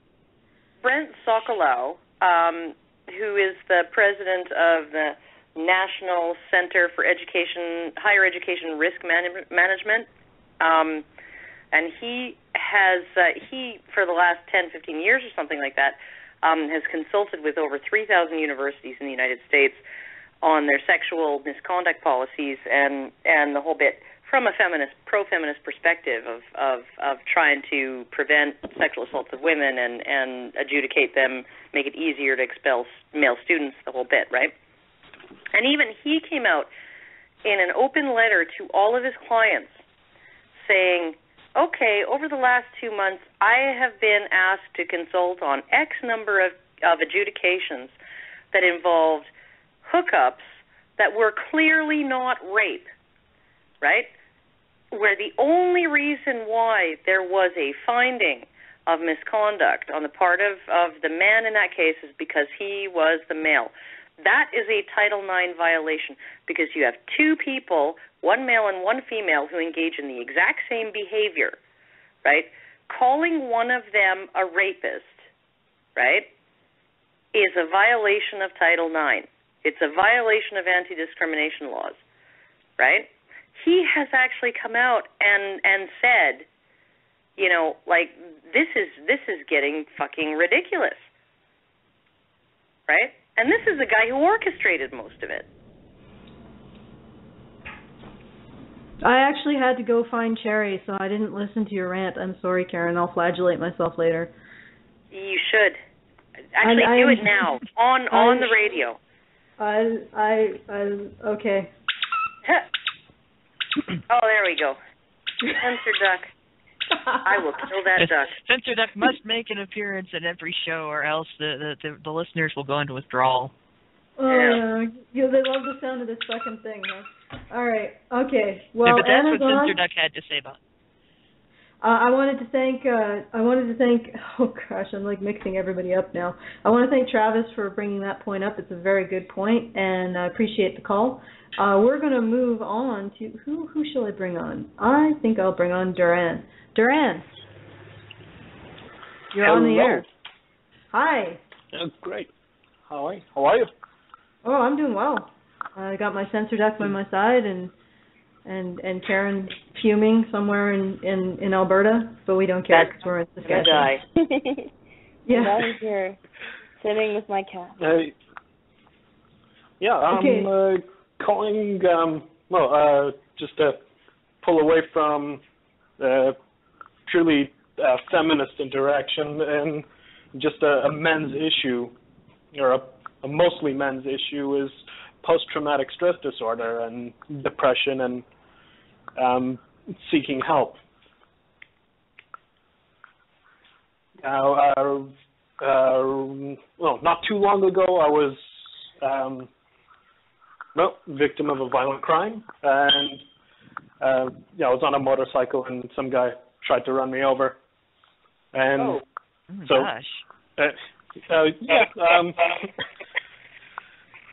crashed, broke my femur, and I've been sort of doing the recovery since then. Okay, so Mm-hmm. So what Sorry, is it go that ahead. what was the main You're a little issue in choppy, this? So calling about basically the response that I got was you'll be fine, toughen up, walk it off, which is kind of funny considering broken femur. But and as opposed to any supportive or assisting motion that seems to be anywhere else, and it's is that a typically male thing, or is that common, cross gender, or is it? You mean the suck it up and drive on attitude people have towards men who have been through a Yeah. trauma? Yeah, no, that's right. gendered for it. For the most part, yeah, that is very gendered. Well, it's gendered in the sense that it's only aimed at men, but it's not gendered in the sense that it is actually sort of, I think, equally the sentiment of both men and women, right? It's both men and women. It's not. Men It should comes rub a from little both dirt in it sexes. and move on. But it's very much aimed at men. It's men aren't supposed to have an emotional response to a situation that would be. I mean, what you described very briefly there would be absolutely terrifying. I've only witnessed motorcycle accidents. I've never been on a motorcycle, and I'm afraid to be on a motorcycle. And people actually take that as a legitimate fear and never tell me, well, I should suck it up and try it because I'm a girl. I get out of having to face that fear because I'm a girl, and I know it. And if I were male, people would call me a coward for not trying to overcome that fear. And just the fact that you've actually been through a near-death experience because somebody essentially tried to kill you, because on a motorcycle, you're incredibly vulnerable. And get told, suck it up and drive on. Once you heal up from this injury, you should be fine. You shouldn't have any emotional response to this. It's a huge amount of bullshit from society that gets dumped on men. But it is very gendered. And it is. And I think too that it's gendered in such a way that women get too much of things in the other direction. Women don't get enough. They don't get enough, well, you need to toughen up a little bit. Men get way too much of you just need to suck it up and play through pain and all of that, right? So, and it would be really wonderful if we could find some kind of compromise in the middle where, there was room for compassion, but also an expectation that, you're going to get over this because otherwise you're useless to yourself or anyone else, right? Karen, that sounds like gender equality. Or I know. It's gender equality I don't know is rape. about that. I think that the only way to get gender equality is to reduce women down to victims in every conceivable circumstance and tell men to save them. That's the only way to have equality. Because Karen just got done raping Emma, of every I didn't realize we had Emma Watson on the line. Seriously, that's the only way to create equality is to reduce women down to victims in every conceivable instant and tell men to save them. Of course, how men are going to save women from needing to be saved by men, I don't know. That doesn't exist. That does not compute. Men have to save women because women need to be saved. If women need to be saved, they can never actually do it for themselves, and then men will always need to be more powerful than women to be able to save them. So that makes patriarchy inevitable. And my brain. Must be saved. Then we have men who, whenever they go through some trouble, they're either, cowards or faking it. But we have all this toxic masculinity. So, which one is it exactly? Are we going to, allow men to actually have a support system? Or are we going to force them to not ask for help because there is no help, and then also berate them for this toxic masculinity? Like, that seems like doubling the insult.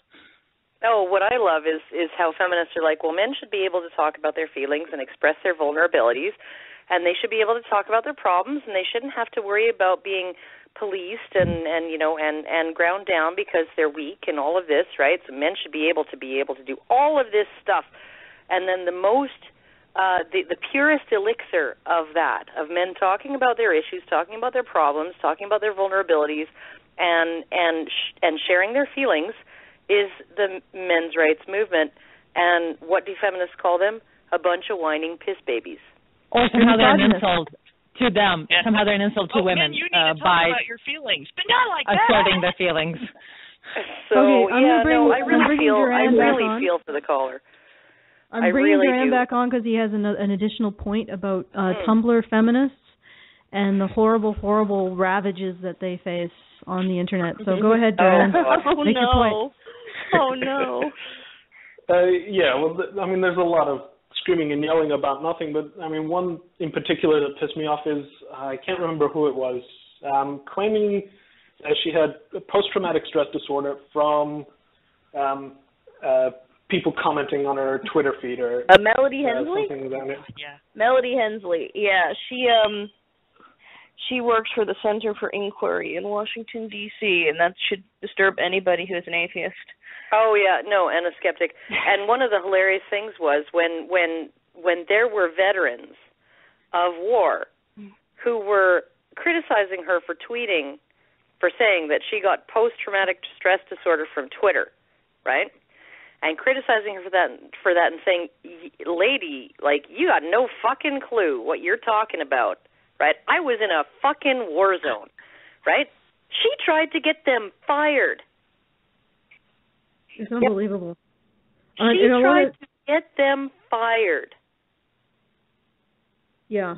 And I want to thank Duran, and even though I'm also at the moment in a parallel universe completely speechless at the bullshit that feminists in this universe, I'm pretty much inured to it. I think I got some sort of feminist-shaped callus in my brain.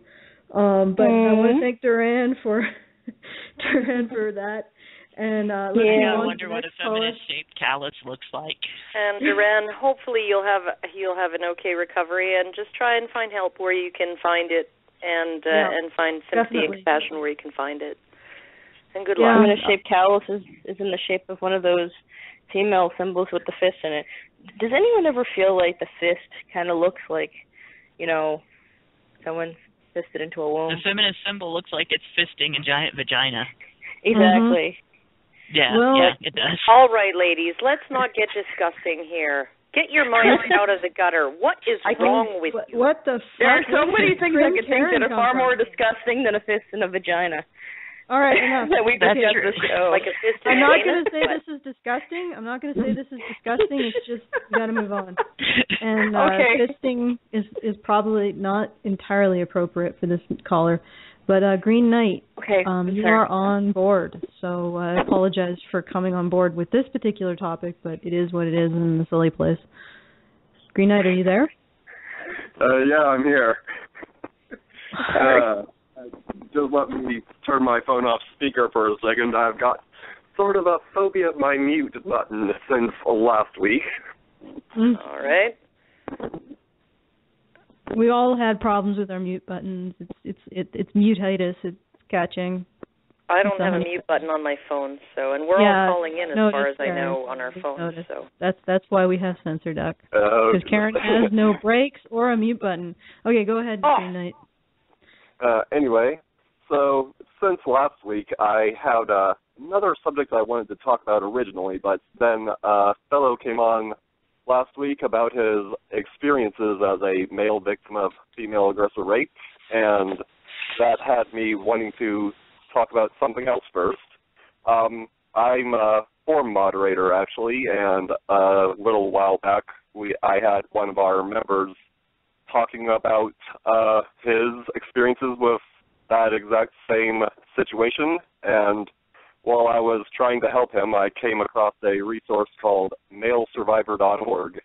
It is a website out there that's pretty much a help group for people in that exact situation, and his reports to me about his experiences over there, it was very, very liberating for him to see all the resources they have that dispel the typical myths to do with male victims in those situations, and I think it would be a great place for people who are facing this situation to check out. That's excellent. Like any resource, especially if it gets a good review from somebody who's tried it out. That's definitely. I mean, because you do have to be cautious. Some resources that allow males will still try and treat you as if you were a woman survivor of something. And as Tom Golden would say, men don't necessarily respond the same way to those kinds of things, right? So I actually have to. I'm going to disagree briefly. I wonder if women really respond well to this stuff either, because ultimately, is it about getting women over this shit or about maintaining them in this victim mentality?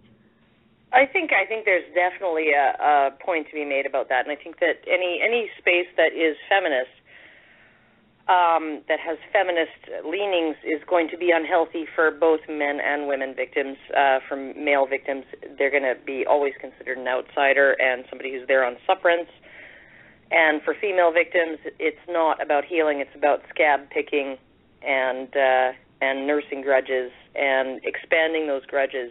Now it's not just this one man who did something bad to you. It's now all of society and all of masculinity that has done something bad to you. A siege mentality. Yeah, but it's good. We do have malesurvivor.org as a resource to point people to, but it's good to have some actual evidence that it's a good resource, because like Karen was saying, there can be some serious problems with supposed male resources for male victims, or even female victims of female rapists. As if you fall outside of their ideological scope, these so-called survivor services, they sort of treat you like you are a person non grata, or they trivialize what happened to you because it doesn't fit their narrative and what is useful for them politically. One of the things that happened that I experienced was there was this website called No Seriously, What About the Men's? Does anybody else remember that website? I remember that. Noah Brand and Osmandius. Yes, and I remember that James Landreth posted an article on his experience on there, and he talked about as a survivor of female perpetrated rape. And what was interesting about his experience is he was, at the time, a serviceman, and he was raped by a female civilian. And what is really interesting is that is actually, statistically, one of the most common forms of rape in the military. And people usually, nobody reports on this, but statistically, one of the most common forms of rape in the military is a female civilian taking advantage of a male soldier. And one of the reasons why is because who's going to believe him, right? All she has to do. And on top of that, he's in a uniform. He's sort of an object of attraction, right? He's for women, and so more likely women would be more likely to target maybe somebody in uniform. And then on top of that, of course, like why wouldn't he? How on earth couldn't he defend himself from that and prevent that? Right. But that's essentially how she raped him. Well, she was pregnant at the time, right? As far as I remember. Yeah, and she essentially said, and his first concern was, I don't want to hurt her or the baby, so I can't fight back.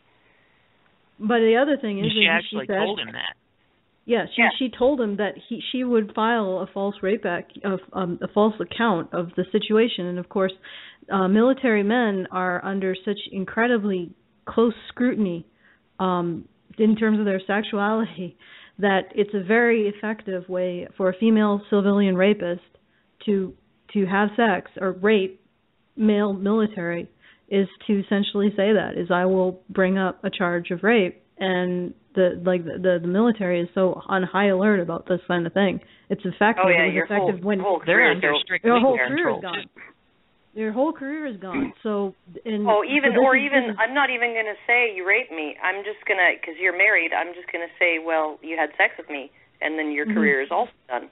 Yeah, because that's the thing. A guy can get crime. huge for adultery in the military. Yeah, and so it's like it's a huge threat for civilian women to do this, and it makes it very easy for them to rape military men. And I remember when he was talking about this, and he said as a male survivor he has to sort of walk on eggshells around female survivors to make them feel comfortable. And I asked him this question. I said, did you ever consider asking women to walk on eggshells around you? And what I was getting at was, I mean, had he ever gotten to the point where he expected that same kind of, I guess, respect from women as he was willing to give, even as a male survivor of a female rapist, to women? And of course, Noah just dropped on me like a ton of bricks, and said something like, "Oh, you're questioning female survivors' experiences," and putting words in my mouth. In fact, because I wasn't. I was asking him if he had thought about asking, women to consider him in that way, if that had ever crossed his mind. And I was really more interested in the fact that sort of suggests a marginalization of male victims of sexual assault in these centers. I mean, even a male victim of sexual assault has to walk on eggshells around women. And that was what I was getting at. But anyway, so the supposed safe space jumped on me like a ton of bricks, banned me. And it actually, I usually don't talk about this kind of stuff, but it actually, in me, it inspired some suicidal ideation for a month. I still have the scars.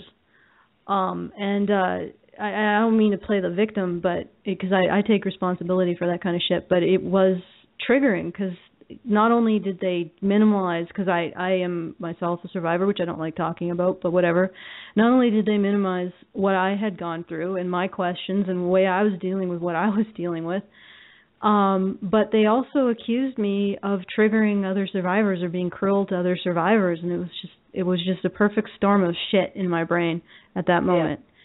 And so I go had ahead. a similar experience in a different forum. I'm not going to talk about it here, but I know exactly what you're talking about. I've been through something very similar to that, just not in as well known of a venue.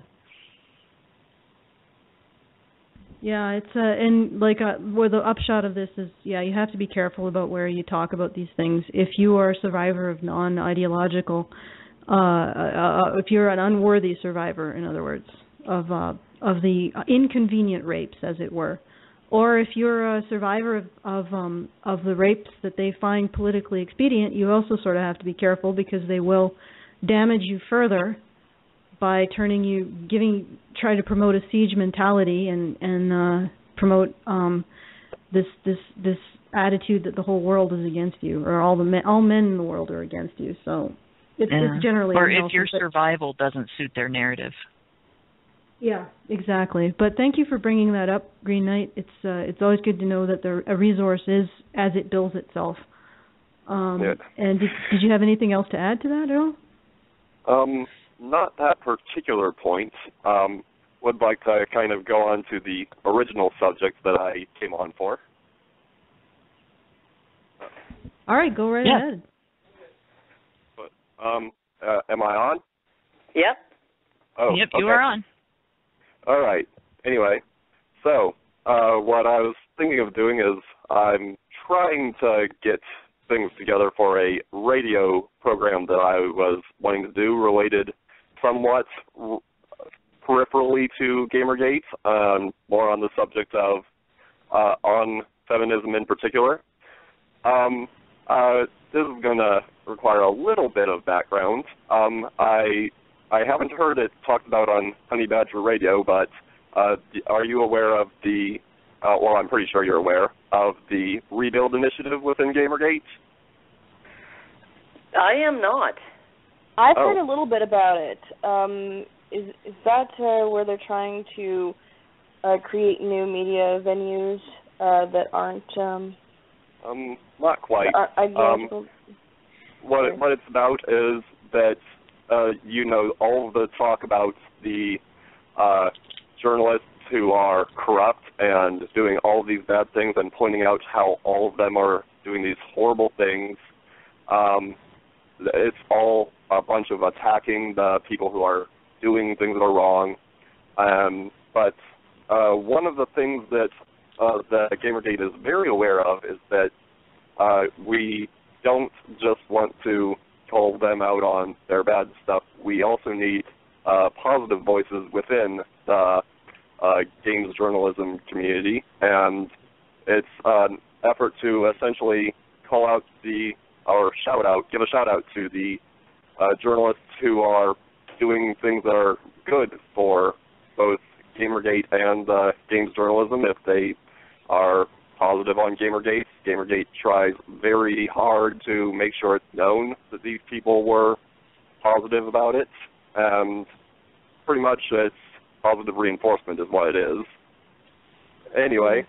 I think it's a great idea. That's awesome. Yeah. I think that's ultimately, I have my own personal opinions about Gamergate that I'll get into in due course, but I think a movement towards building something new is a really great idea.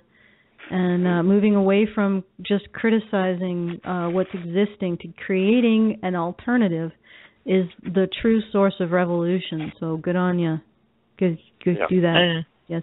It's a really necessary and needed thing, actually. Yeah.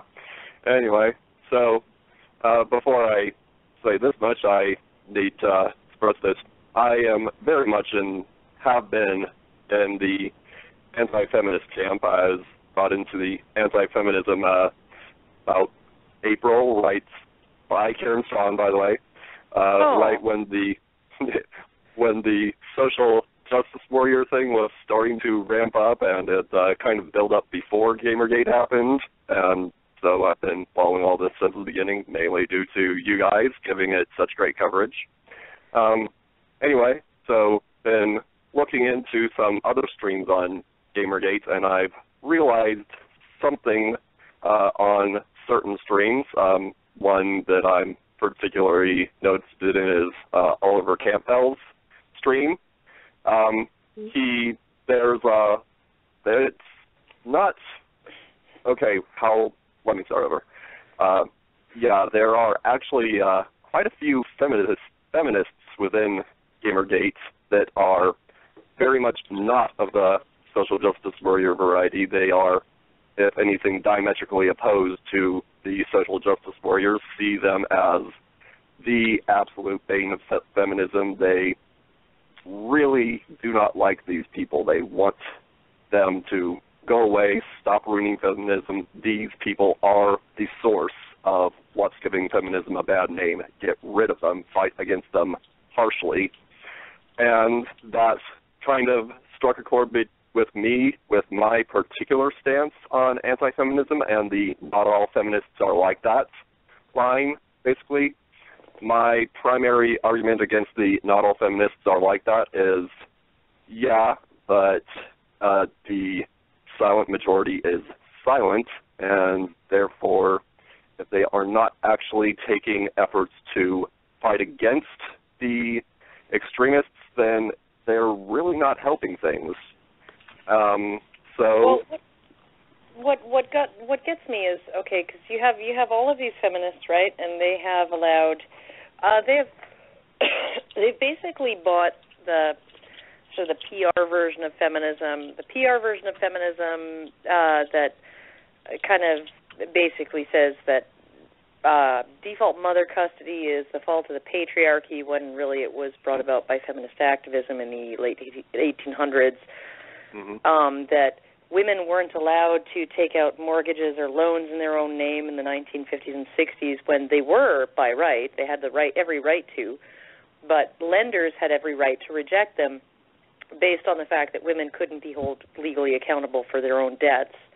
It was their father or their husband who could be held accountable for that. So, of course, they required a male co-signer if somebody is not legally responsible for their debts. You don't lend them money in their own name, right? And lenders were allowed, there was no law forbidding lenders to require a male co-signer, even though women had every right to take out a loan, right? All of these things, right? But they have bought into this really feel-good sort of version of the entirety of feminist history. The first wave was just, the second wave was just, Yeah, no. None of it. No. None of it had clean hands. None of it was really particularly interested in equality of responsibilities and obligations in addition to rights and freedoms, right? Right. So you have these feminist women now who are finally saying, oh my God, they totally made that man cry on national TV over his T-shirt, or over his bowling shirt, right? And that's finally going too far, right? Yeah. That's finally going too far, right? Like all of this other stuff, this was all fine, right? You know, it was patriarchal privilege when men got custody of the kids, but they got the entire job of feeding and sheltering them, right? So men got the kids because men got the bill. That was patriarchal privilege. Then feminism came along, changed all that, gave women the kids, stuck men with the bill, right? So women got the kids, men got the bill, right? And even that they called that patriarchy. That's patriarchy, right? It's not because feminists wanted that and women wanted it. No, it's patriarchy, right? Like that was not an injustice according to these women. Or if it was an injustice, it was an injustice perpetrated by the patriarchy, not by feminists, right? And now it's only now where they're like where you have feminists uploading videos where good morning is considered catcalling, and where a man's choice of shirt is what's keeping women out of STEM fields, right? And all of this shit, right? All of this frivolous bullshit that they're making, they're finally making mountains out of other people's molehills instead of making their own mountains and squashing other people with them, right?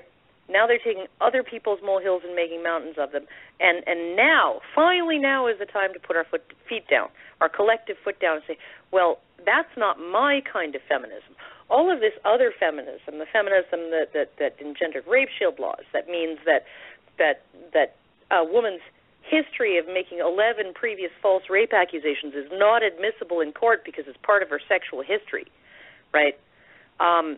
That's my feminism, because nobody even bothered, like, oh, I just thought it was a good idea at the time, and nobody bothered to tell me what the consequences of scope creep and, judicial, discretion might be, right? And all of these things, I just didn't bother researching it, right? No, it's now that it's all about a fucking guy's shirt, right? And driving him to tears in front of an international audience, right? Now we've finally decided that maybe things have gone too far. Like that's fucking retarded. I'm sorry. If not all feminists are like the feminists who orchestrated all of this bullshit, right? All of the rest of the feminists are completely fucking ignorant. Completely ignorant of what feminists have done, what they've brought about, right? And I'm sorry, that means that even though you're not like those feminists over there, I can't really admire you.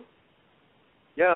I just can't. Pretty much the major problem is that they seem to have built up this view that feminism can't be criticized, and even the ones that are liking feminism, they still are of this that can't be criticized. They lend a voice to the, oh, don't criticize me, and it pretty much comes off when they say that they're not like those feminists over there. That's just lip service is all it is. If you're not actually taking firm action to condemn the behavior, really trying to get them held accountable, it doesn't matter at all. But they're not just not holding them accountable. These feminists will claim that they're not like that and then go on to use the same buzzwords, the same biased statistics, and the same other propaganda that came from the feminists who are. And they'll use those to promote hysteria in women and hatred of men and boys. And obviously they are like that. And they can't even be taken seriously with that claim until they stop doing those things. That is very much something I'm wanting to bring up. Yes, anyway. Yeah. So, listen, guys, I got to take off. I have to go to work. It was very nice being on with you guys, and I will see you next time. Sorry. Happy Lieutenant coming on, and have a good New Year's Day. Yeah. See you guys later. All right. Yep. Talk to you later. I think that's. I'm getting the sense that you're done, Green Knight. Is that correct? No. I just kind of trying to make a point, and I keep getting rants start up. Sorry, anyway. That's our Karen. Yeah. All right. I'll try to. I'll get the censor duck ready. Make your point. All right. Censor duck. Anyway. Yeah. So the basic point is the Gamergate feminists. From what I've seen some people that are very much not the typical social justice warrior feminists that you've seen around. They are actually using terms that are a lot more sympathetic to men's rights. One I heard in one of Albert Campbell's streams that almost made me cheer. The term exactly was, patriarchy doesn't hurt men, sexism hurts men, and women can be sexist too. Oh, wow. Yeah. Yeah, pretty darn harsh against the typical social justice warrior bullshit. And so, seeing that, it's made me finally see it's like, well, there actually are some that are going against the common rhetoric, and these people need to be given a shout-out, I'd say. There's something that I saw, anti-feminist-based MRA type thing said that feminism needs to schism in order to be something anymore. Basically, we need it to be divided down and relegate these extremists off to the side where they belong. And pretty much that's what I'm thinking of going for with this program I was thinking of doing, is to pretty much promote that exact schism by holding up these examples of these people that are very much the diametric opposite, not like we're talking about the ones that will say, oh, I'm not like that, and then use the same buzzword. People that are really, really like Christina Hoff Sommers, that really get down and dirty and very critical. Well, one of the things that bothers me about that, though, is that if you don't believe in a patriarchy that subjugates women and sometimes hurts men too, right? Mm-hmm. Then why are you calling yourself a feminist? I mean, that's like saying, I don't believe Christ was the Son of God, and I don't believe that he died for our sins, right? But I still call myself Christian, right? That's really what it boils down to. And, you know, even just, I don't understand, if you don't have an emotional attachment to the belief system underneath it, right, which is patriarchy theory and rape culture and all that other bullshit, right? Female oppression, male dominance, all of this other stuff, right? Male privilege. If you don't have an attachment to that set of beliefs, then why are you clinging to the label, right? And I would actually encourage those particular people who are expressing that it's not patriarchy that hurts men, sexism does, right? Mm-hmm. To just, you know, to just abandon, abandon. It's just a word. At this point, I agree. But people are attached to it. That's the thing. PR. There are more people that would readily abandon the extremists and get off of that bandwagon if they thought there was an alternative that didn't require them to abandon feminism. I just happen to understand that about people. Well, abandon the word feminism. That's the thing. They're not abandoning a belief system because they don't adhere to the belief system. If somebody is saying it's not patriarchy that hurts men, it's sexism, right? Why do they need the label? Why do you need the word? They're not buying into the belief system of feminism. They have nothing in common with someone who is a dyed-in-the-wool feminist, right? Like they don't believe in feminism, just like they don't, you know, that Christian, self-described Christian who doesn't believe Christ was the Son of God does not believe in the Christian faith, right? Why would you call yourself something that carries all of that baggage? Why would you do that? why are you so attached to the words? Like, I am willing to say that I come from a Christian background. Both of my parents were raised in Christian households, right? My dad was very, very secular, and he was just like, when he asked for my mother's hand in marriage of my great-grandmother, the matriarch of the family, she finally went up to my mom and said, he says he will not join the church, marry him anyway, right? So here's the thing I'm getting from that there.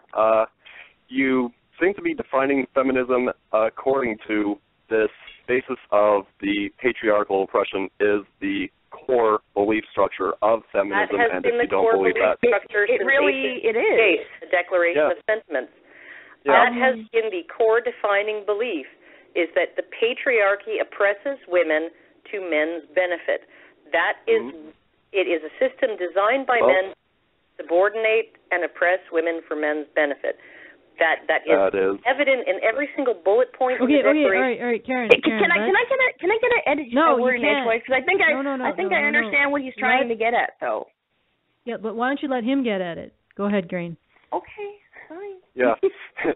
Yeah. Anyway, so that's a version of feminism that was pushed by, like, Gloria Steinem and these people that, like you were talking about, seem to be extremely mentally disturbed. I've actually seen some videos. Gloria Steinem actually was raped by a single mother who was in and out of a sanatorium. She is literally mentally disturbed. Yeah. And that we actually bought into this is, I can't even describe it. Anyway, so it was pushed by those people. I believe this was in existence before Gloria Steinem, but remember that right now you're basing on a current, I forget the term, it's an actual term that you are thinking of things as they are now and not seeing them as they were farther back. Farther back there was a serious division in feminism. There was the egalitarian feminists versus these victim feminists, and the egalitarian feminists saying that women need to be more, take responsibility, be like men, that you are strong, versus the what country are you talking about here exactly? Because when we talk about feminism and when we talk about the time period, they're very, very important, because there wasn't such a thing as feminism. There was things like women's solidarity and women trying to fight for, be women's advocates and things like that. That existed, but under the umbrella term of feminism, that didn't come on until later on. That didn't come until you had academic feminism with people like Gloria Steinem. Feminism was a term that was in use in the late 1800s and early 1900s. And there was an allowance, even E. Belfort Bax allowed that there were two types of feminists. One was the egalitarian feminists, and the other was the sentimental feminists, as he called them, right? Which you would call the victim feminists. But the dominant form of feminism, right from the get-go, all through the suffrage movement, Emmeline Pankhurst, Christabel Pankhurst, all of those people, Susan B. Anthony, the Declaration of Sentiments, as I said, it was all based on the idea that women were unjustly oppressed all through history by men as a class, right? That is what it was. 1848 Declaration of Sentiments, he has arranged, mankind, the entirety of women's history is a list of grievances, right, and usurpations by men, on the part of women, right, like that men took this away from us unjustly, men did this to us unjustly, men did this, right, mankind, man did this to women, right. That is the primary basis of all of feminism, any kind of feminism that has really gotten anything done. You can make some claim that there were egalitarian feminists out there who got things done. Karen DeCrow, she actually managed to she successfully defended a man from having to pay child support. She was the national president of the National Organization for Women, for 2 years, I think. She defended a man from a child support case based on the fact that his claim was this woman knowingly entrapped him into getting her pregnant. She lied about being on birth control. She said she was on birth control. She got pregnant intentionally, and he should not have to pay for that, right? And she said men should not be, if we are going to say that women are equal to men in every single way, men should not be forced to pay for women's unilateral decisions, right? Mm-hmm. And this was a unilateral decision on her part. She tricked him into participating in it, and he should not be held accountable. And she won that case. It was overturned on appeal, and he was made to pay, right? There are some people who have called themselves feminists, right, who hold to an extremely egalitarian ethic, like I think Karen DeCrow has. And Kathy Young did a write-up of her just following her death earlier, I think, this year, from, I think, cancer. All right. Basically saying she was not just a feminist, she was a men's rights activist. She was one of the first men's rights activists, right? And there have been women all through history. There were women in there were female judges in the 1910s and 1920s, long before the feminists of the 60s came along and granted won women a right to education, right? There were female judges in the 1910s and 20s arguing against alimony. They were arguing for alimony reform. They were arguing against breach of promise laws. They were arguing for all of these things, right? But the basic premise of feminism, right? If you line up 100 feminists and say, do you believe in the patriarchy? And that the patriarchy is a system of oppression, right? 99 of them will say yes. Okay. Here's what I'm seeing. Right now, the men's rights movement is gaining a lot of ground, and the feminist movement at this time also is incredibly suppressive to them. That's probably the main reason why it's not getting more positive coverage. So the major goal here, change the narrative. Get the other side back, get the other side of feminism to, people will like it. It's just PR. It's just how the general public receives things. If you get the other side talking again, I gotta personally say, one way or another, once they're given this good PR for the other side to come back, if they manage to come up with some legitimate women's issues, they will take off. They will be a good thing. If they kind of don't have anything to go on, they will fall by the wayside. Either way, I think both are great things to happen. They'll run its natural course, feminism will, and at the same time, it will get people talking and paying more attention to men's rights issues. It will enter the public dialogue a little bit more by removing one of these obstructions and getting some assistance in removing these obstructions by changing the public narrative. Okay, I want to thank you, Green Knight, but we do have to move on because sorry for taking up so much of your time. I know it's been going on a long. Some great points and lots of discussion, things to think about, and thank you again. A lot of that was me taking up time. Oh yeah, well, it always is. Okay, so we're going to go now to Kevin. Hi, Kevin. Hey. You've been waiting a long time, so go ahead. Take us where you want to go. For Kevin. So, has any of you read the HuffPost article about teaching, K-12 about consent? So that would be kids as young as 5 about consent. Oh God. Yeah. I haven't. I didn't read that article. I heard about it. Introducing sexual consent as a topic in even elementary schools. Honestly, what I have to say about that is, where did you need to keep your hands to yourself? Where did that go? Right? Because that's what I learned in kindergarten and elementary school. I learned, don't put your hands on somebody, right? Unless they want you to. So, like, don't hug somebody if they don't want you to. Don't, like, poke somebody if they don't want you to. Like, keep your hands to yourself, right? No wrestling if the other person doesn't seem interested, right? Like, none of that, right? Do you think do you think this is on a similar level to zero tolerance? Oh, it is. It is. It's absolutely, and I have a friend whose son has gotten suspended and sent home, and she was actually thinking of homeschooling him. And part of the reason was girls would actually here's one scenario that got him sent home from school at before noon one day.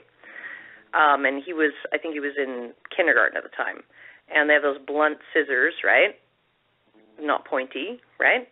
Mm-hmm. And she was like, look, I can like use these scissors on you and it won't even cut you. And she, kind of put them on his forearm.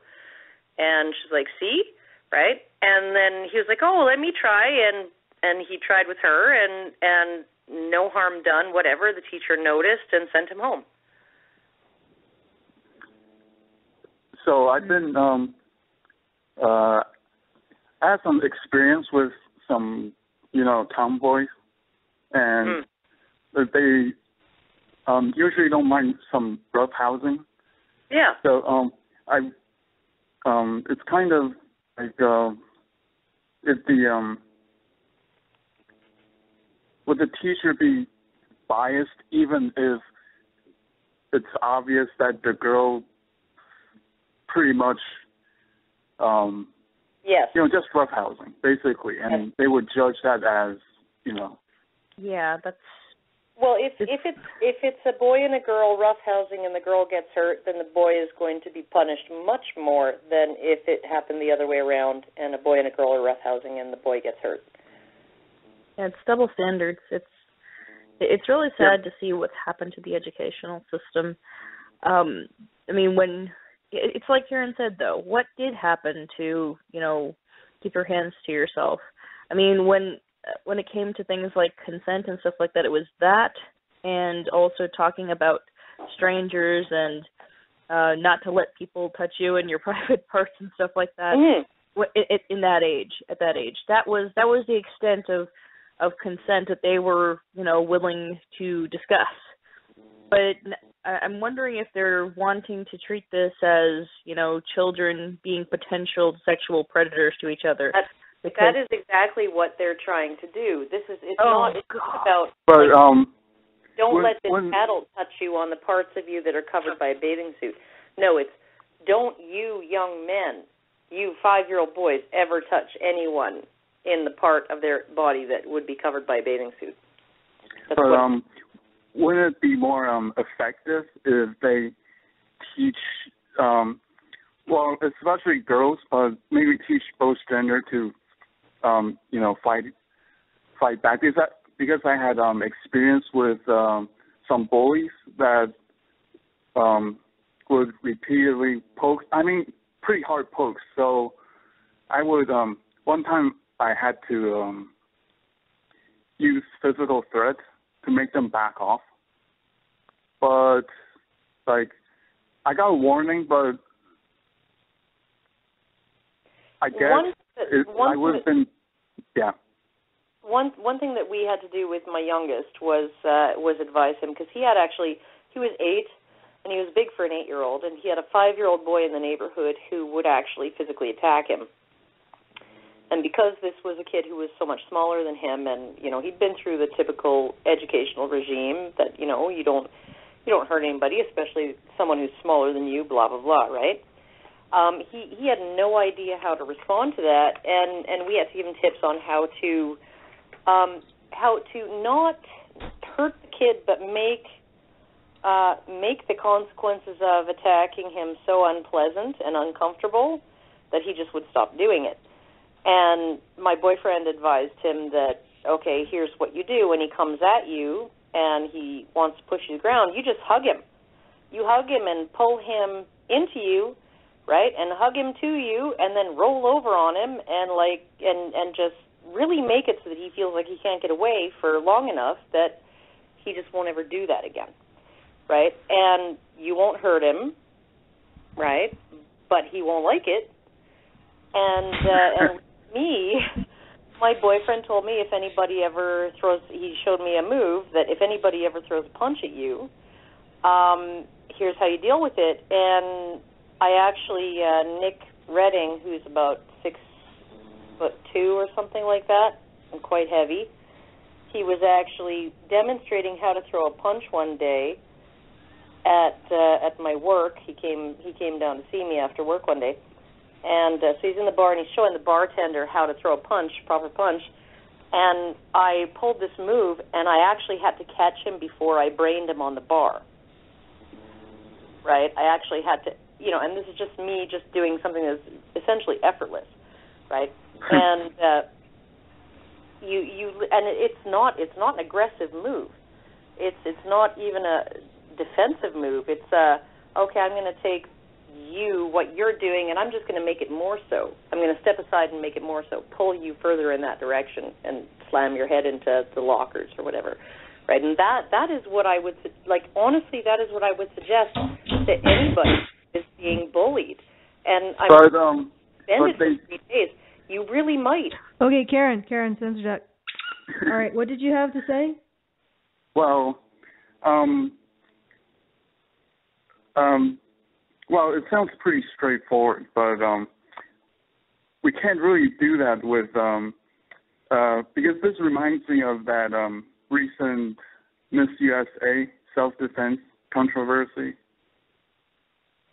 Oh yeah, where she said that women should carry guns or take a self-defense course in order to feel safer. Teaching us not to rape is pretty. I think it's pretty nice, but what's the girl gonna do if it actually happens? So that's first of all, it doesn't do anything. the idea of teaching they're not gonna stop. The idea of teaching a man not to, or anyone not to rape, relies on the idea that normal people who are healthy, functioning adults, right, will actually do that. And that's just simply not how normal, healthy, functioning adults behave. So, and when people are not normal and they're not healthy and they're dysfunctional, they're kind of resistant to those kind of messages, right? So it really doesn't do any good to teach people not to rape. I mean, rape is condemned, socially and under the law, and it has been on the decline for the last 30 years or so, since the VCRs at least became ubiquitous, right? And so, I mean, you're looking at a problem where pretty much everybody knows that it's not a good thing. Even rapists know that rape is wrong. If they didn't know it was wrong, they wouldn't cover their tracks. They would not act in the shadows. They would not act in private. They would not try and figure out ways to get away with it. They know that it's wrong. They know it, even if they don't feel personally that it's wrong, they know that society thinks it's wrong, right? At least male rapists. And so you look at that, how is promoting the idea that rape is wrong over and above all of the things in our culture that tell us, that scream in, and that blare it out in candy-colored letters, rape is wrong. How is that going to solve anything, right? The only thing that is actually going to, as you as an individual who could be a victim of rape, the only thing that you can control is your decisions and what you do, what you're capable of, right? That is the only thing. Just like lightning strikes, right? And you as a golfer, right, have the choice to continue golfing in a thunderstorm or go to the freaking chalet and fucking start drinking instead, right? That's your choice. You have those. You can't control where the lightning hits. You can't control. You have no control over whether the person that you're sitting across the room from at a party is a sexual predator or not. You have no control over them. You have no control over their behavior. You only have control over yourself, Okay. Right. And with that, Karen, All right. we have to move on. Okay. We have some people. Also, since we mentioned Nick, we should plug his upcoming appearance When Did You Wake Up? I have absolutely no details on this, so I can't tell you how to access this particular show. Oh, I'm pretty sure it's on Saturday. Yeah, it's on Saturday. With Aaron Pizzi. Noon Central Time. Oh, okay, I got you. With Aaron Pizzi and Dean Esme, they usually have a regular time on Saturdays, and I think it's 11 or something in the morning, my time. Mm-hmm. Or 12 Central. So it would be on Live 365 stations of Voice for Men. So do pick that up and watch Nick on that. And I want to thank Kevin for calling in. Mm-hmm. And no problem. We have some great topics. I'm sorry to the guy who was waiting so long to come and actually talk to us. He disappeared just as he was about to. Yeah, I know. And so I'm going to bring on Sean, who wanted to talk about post-traumatic stress disorder. So, Sean, you're on the air. Oh, cool. All right. Hopefully this mic is okay. Yeah, it's fine. Sounds great. Yeah, it does. All right. Okay. Hi, Della. What am I calling it, Della for? Hannah. Oh, I think she's gone now, right? Okay. Yeah. I told her this story already, so she knows. I'll let you know. You know how back in the 60s they made refrigerators so that they would, if a kid got inside, he couldn't get out because the handle was on the outside. Mm-hmm. Well, I got in something like that when I was 4.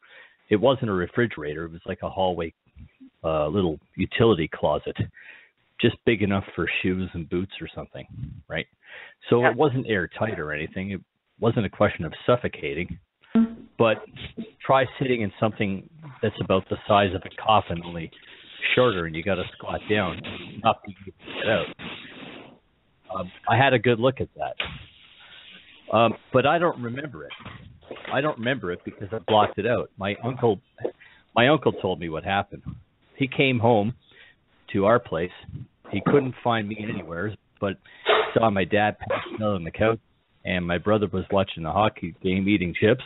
My mom was at the bingo, and he went around looking for me, and finally he opened up this closet door, and this little kid comes running out with bloody fingers and pissy pajamas, screaming his head off, and there's blood all on the inside of the door trying to claw my way out, and my fingertips are all ripped up, and I've had that ever since.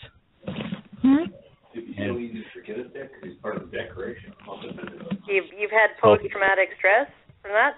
Yeah. Yeah, major no, I can absolutely see that, and you probably have claustrophobia as well, right? Yeah, exactly. That didn't help much going through school because pretty much it was my entire life felt like walking along the edge of a swimming pool. At any given second, somebody could push me in. That's exactly what every minute felt like. And so I basically would walk around with something sharp. Because I learned pretty quick that when you stick people with stuff, they get off of you fast. Yeah. It's not nice, but when you're drowning, nothing else matters. Yeah. And that's exactly what it felt like. So I try to get help for this. It was back in '92. I was living in Ottawa at the time. And I went to the ROH, and I told them, this is what I have. Can you help me?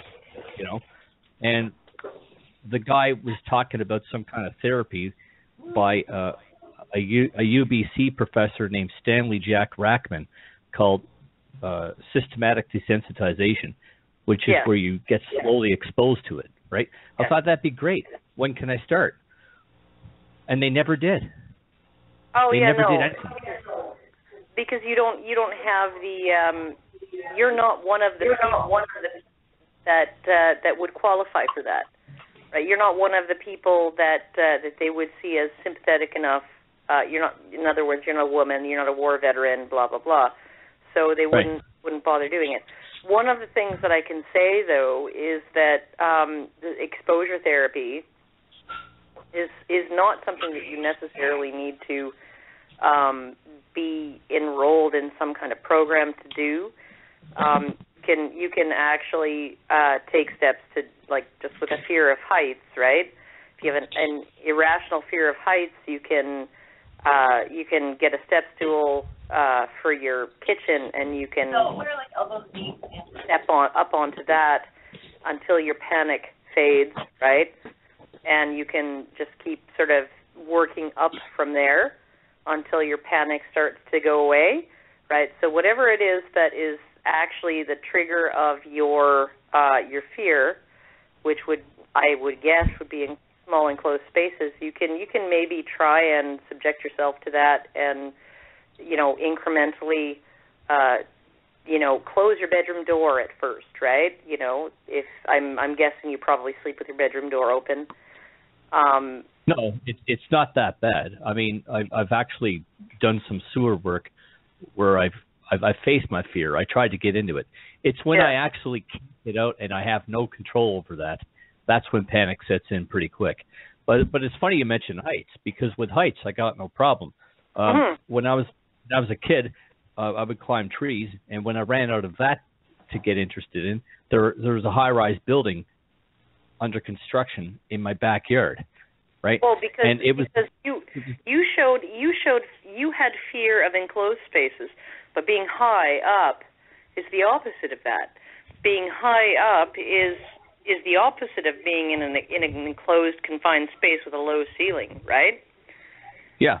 It was also like the world's biggest jungle gym, and I found that when you threw a cinder block from the 18th-story roof, it would take the sound about a second and a half to reach me. It was really neat, And like there was a lot of stuff. Like it was concrete and wires and 2x4s and ladders and a lot of sharp stuff because it was just under construction. And the things that would maybe scare most people didn't scare you because you had this other thing that overwhelmingly scares you. Oh yeah, it made everything else really easy. Sean, you were talking to me about something you read about post-traumatic stress syndrome and why it wasn't working. I'm getting a lot of echo from you as well. So. Why? I've got a headset. I don't know why it would do that. Not sure. That's odd. Yeah. But you were talking about how you had found that the treatments for, correct me if I'm wrong, the treatments for post-traumatic stress disorder weren't working, and you found something in Paul Elam's writings that sort of explained that? Yeah. Basically, they weren't working because, like you said, they weren't doing anything because I didn't qualify. I didn't have the X chromosome or whatever I'm supposed to have. I went to Vancouver for a while, and all they wanted to do was give me either Paxil, Luvox, or something else, basically antidepressants. Just drug me. Oh. What the fuck? Didn't need that either. And then when I finally read that article, I don't know which one it was that Paul wrote, it explained it. It's exactly like you said, Karen. They hate us. They don't care. Like we don't really count to them. We're not even. It doesn't even matter. In fact, at one point, you're not supposed to be healed. You're just supposed to be treated and made functional, right? No, but it was worse. One of the what the hell is his name? I don't know. Some shrink at UBC or whatever it was. He was giving me pills. I said, why don't you actually give me therapy instead of pills? What do you do? Are you afraid I might get too brave or something? What is this? And he says, well, yeah, if we take away your fear, you might be dangerous or something. Holy fuck. Like this That's is weird. This is what came out of his fucking mouth. I mean, this guy is obviously a feminist. Anybody to say shit like that. I mean, I don't know what. First off, that guy sounds incredibly unethical, but I don't think that it's just men who are facing some issues in terms of getting help. I think that oftentimes, especially when you're trying to do this on low income, they have a tendency to just want to do the quick and easy thing, which is to put you on a whole bunch of medications. I've been put on my fair share of medications, and oftentimes you'll see these issues that are so involved and so difficult to treat, instead of trying to bring you toward that kind of therapy, they'll just have you talk to them for a bit and then write you a prescription. And well, when I read what Paul wrote, which basically is how the entire health industry or health professions are taken over with this feminist agenda, well, no wonder they didn't care. They hate my guts just for occupying space. Mm-hmm. Yeah. Well, I don't know that they hate your guts. I think that there's a lot of resentment in the mental health profession for men who show up wanting help. It's kind of like, why can't you just get over it and get back to work? It's ridiculous. Wow. So, I mean, like, I don't know that it's hate. It definitely signals a lack of compassion. Well, what kind of disconnect can they have if I have exactly the same thing that they're treating a female patient for, and they know how debilitating it is for her? Yeah. I don't know how to understand how they could think that I'm supposed to function just fine and dandy without the help she's getting. Yeah. No, I can't fault you for that calling that out. It definitely is. It's a huge double standard. I don't know that it's like that they hate you for being a man. It's just that they don't care as much. They just don't. They don't care as much. Well, that would be a form of hate. Not caring about somebody is a pretty effective form of hate. I suppose. Well, I mean, they're not actively hating. They just casually couldn't care less. Yeah. Okay. I'm sorry to interject, but we do have a few more items to get to before the end of the show, and we are getting towards the end of the show. So I want to thank you for bringing this up, Sean, and thank you for coming on and talking about your experiences. And I would agree that there is a lot of complete antipathy towards men. I don't know. I don't know if I'm sort of in Karen's camp. I'm not sure if it's hatred as it's just indifference, which in some ways is a lot more toxic, because hatred, you actually have an emotion. Indifference is just using people like a utility. But thanks again, Sean. At least hatred can lead them to be accountable. Yeah. At least you can call them out. Well, at least you're on their radar. But well, thanks again for the call, and good luck with your post-traumatic stress syndrome. Okay. I think we might have a. Let me just check if we have a. Just a second. Sorry to see if we have anything in. You are in Canada, right? Sorry? He was in Canada. He was in Canada. Sean is in Canada. He's in Windsor, I believe. Yeah, I'm in Windsor. I thought you dropped the call already. Okay. No. Sorry. It looks like there may be a mental health helpline. The number is 1-866-531-2600. That's 1-866-531-2600. And there's also a distress center. I don't see one in where you are at, but perhaps that might be of assistance. Unfortunately, there's perishingly little for men, so that's the best we can do. And thanks again for your call. Thanks.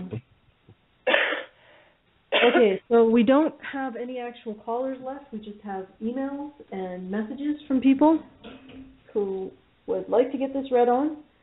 First of all, we have a message from Nephenor, who actually is in the queue, but he said he's okay with listening. Pass along this. Rebuild Initiative is also about reaching out to the developers and letting them know that we, as gamers, support them and want to show that we are the ones who are affected positively by their work. So that's Nephenor's message about the Rebuild Initiative. And I think it's a great idea. I think I'm always wanting to get something more positive out of these situations, because you just can't constantly deal with the negative. You can't. You'll kill yourself. So building, creating, making something new, giving somebody telling somebody that they have had a positive impact on your life, these are important things to do too, because we have to build as much as criticize. And then also I got a message from, I'll call him CS. Hey, Badgers. I hope that the new year will be a good one.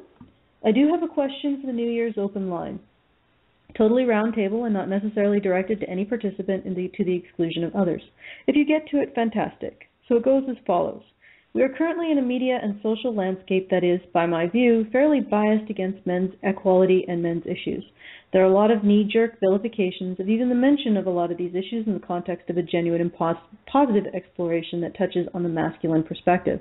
Linked to that, there seems to be a tremendous amount of bias in the media and politics that's not genuine, but rather seems to pander to the hyper-feminist narrative for dollars, viewership, clicks, etc., while at the same time being perhaps afraid to carry any narrative but the hyper-feminist one for fear of backlash, almost like having a tiger by the tail. You don't dare let it loose once you have caught it. So to each of you, in the context of how things seem to be going, what are your views and ideas on long-term strategies that may be necessary to bring discussion of men's rights and issues out of the fringe, gain traction in mainstream media, and generate more positive dialogue that may create fruitful endgames that align with your viewpoints? I apologize if that was a mouthful. Have a great evening from the frozen wastelands of Edmonton, Alberta. Alrighty. So let's do that as a round table. Does anybody want to start? Anybody? Bueller? Rachel. Whatever. Okay. How do we expand? How do we deal with the fact that there's so much feminist censorship in the mainstream media? How do we get the word out about men's issues? Well, to be honest, what we need to do is what we have been have been doing so far, which has been to target the kinds of people who are interested in, freedom of speech, the people who are of the mind that you shouldn't censor free speech, and keep going. Those are the people who tend to side with us because they understand that even though they may not necessarily agree with us, they still understand that freedom of speech is valuable and that you need a free flowing of ideas to create a better society.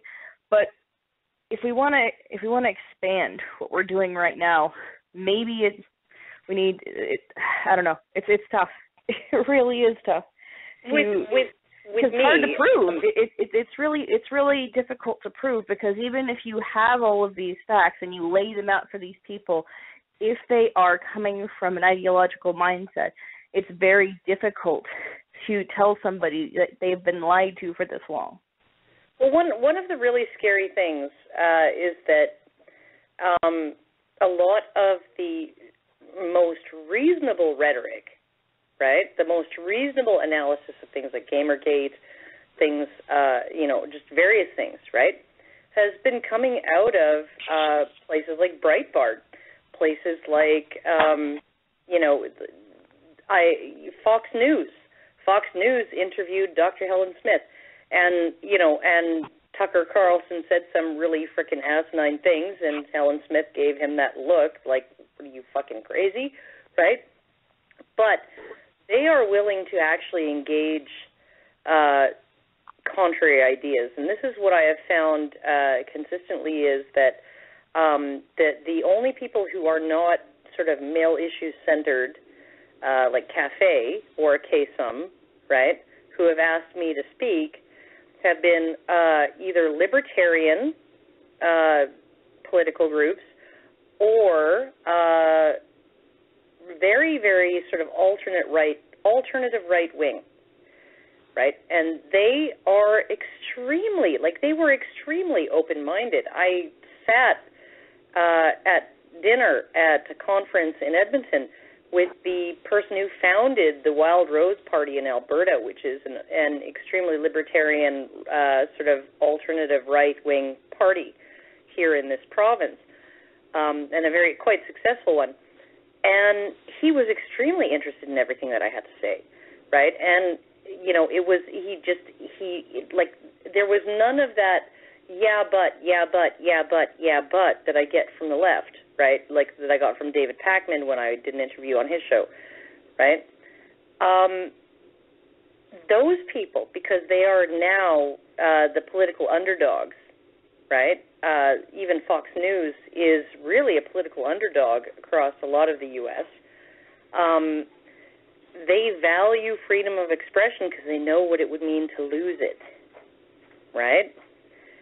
The left has long forgotten what it would mean to lose the freedom of speech and freedom of expression, right? They've completely forgotten about the movement in the 60s and the 70s for free speech on campus that was led by left-wing students, right?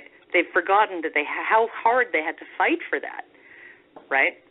And so, yeah, I think basically, and one of the really nice things about having to deal with the political right, because they're the only ones who are even willing to air these issues out in public and actually speak to them, right? One of the really nice things about having to deal with the political right is it actually allows, because the men's rights movement and the sort of the modern progressive anti-feminist movement, the anti-feminism that represents me, right, is not one that opposes gay marriage. It's not one that opposes gay adoption. It's not one that opposes any of that stuff. It's not one that embraces traditionalism.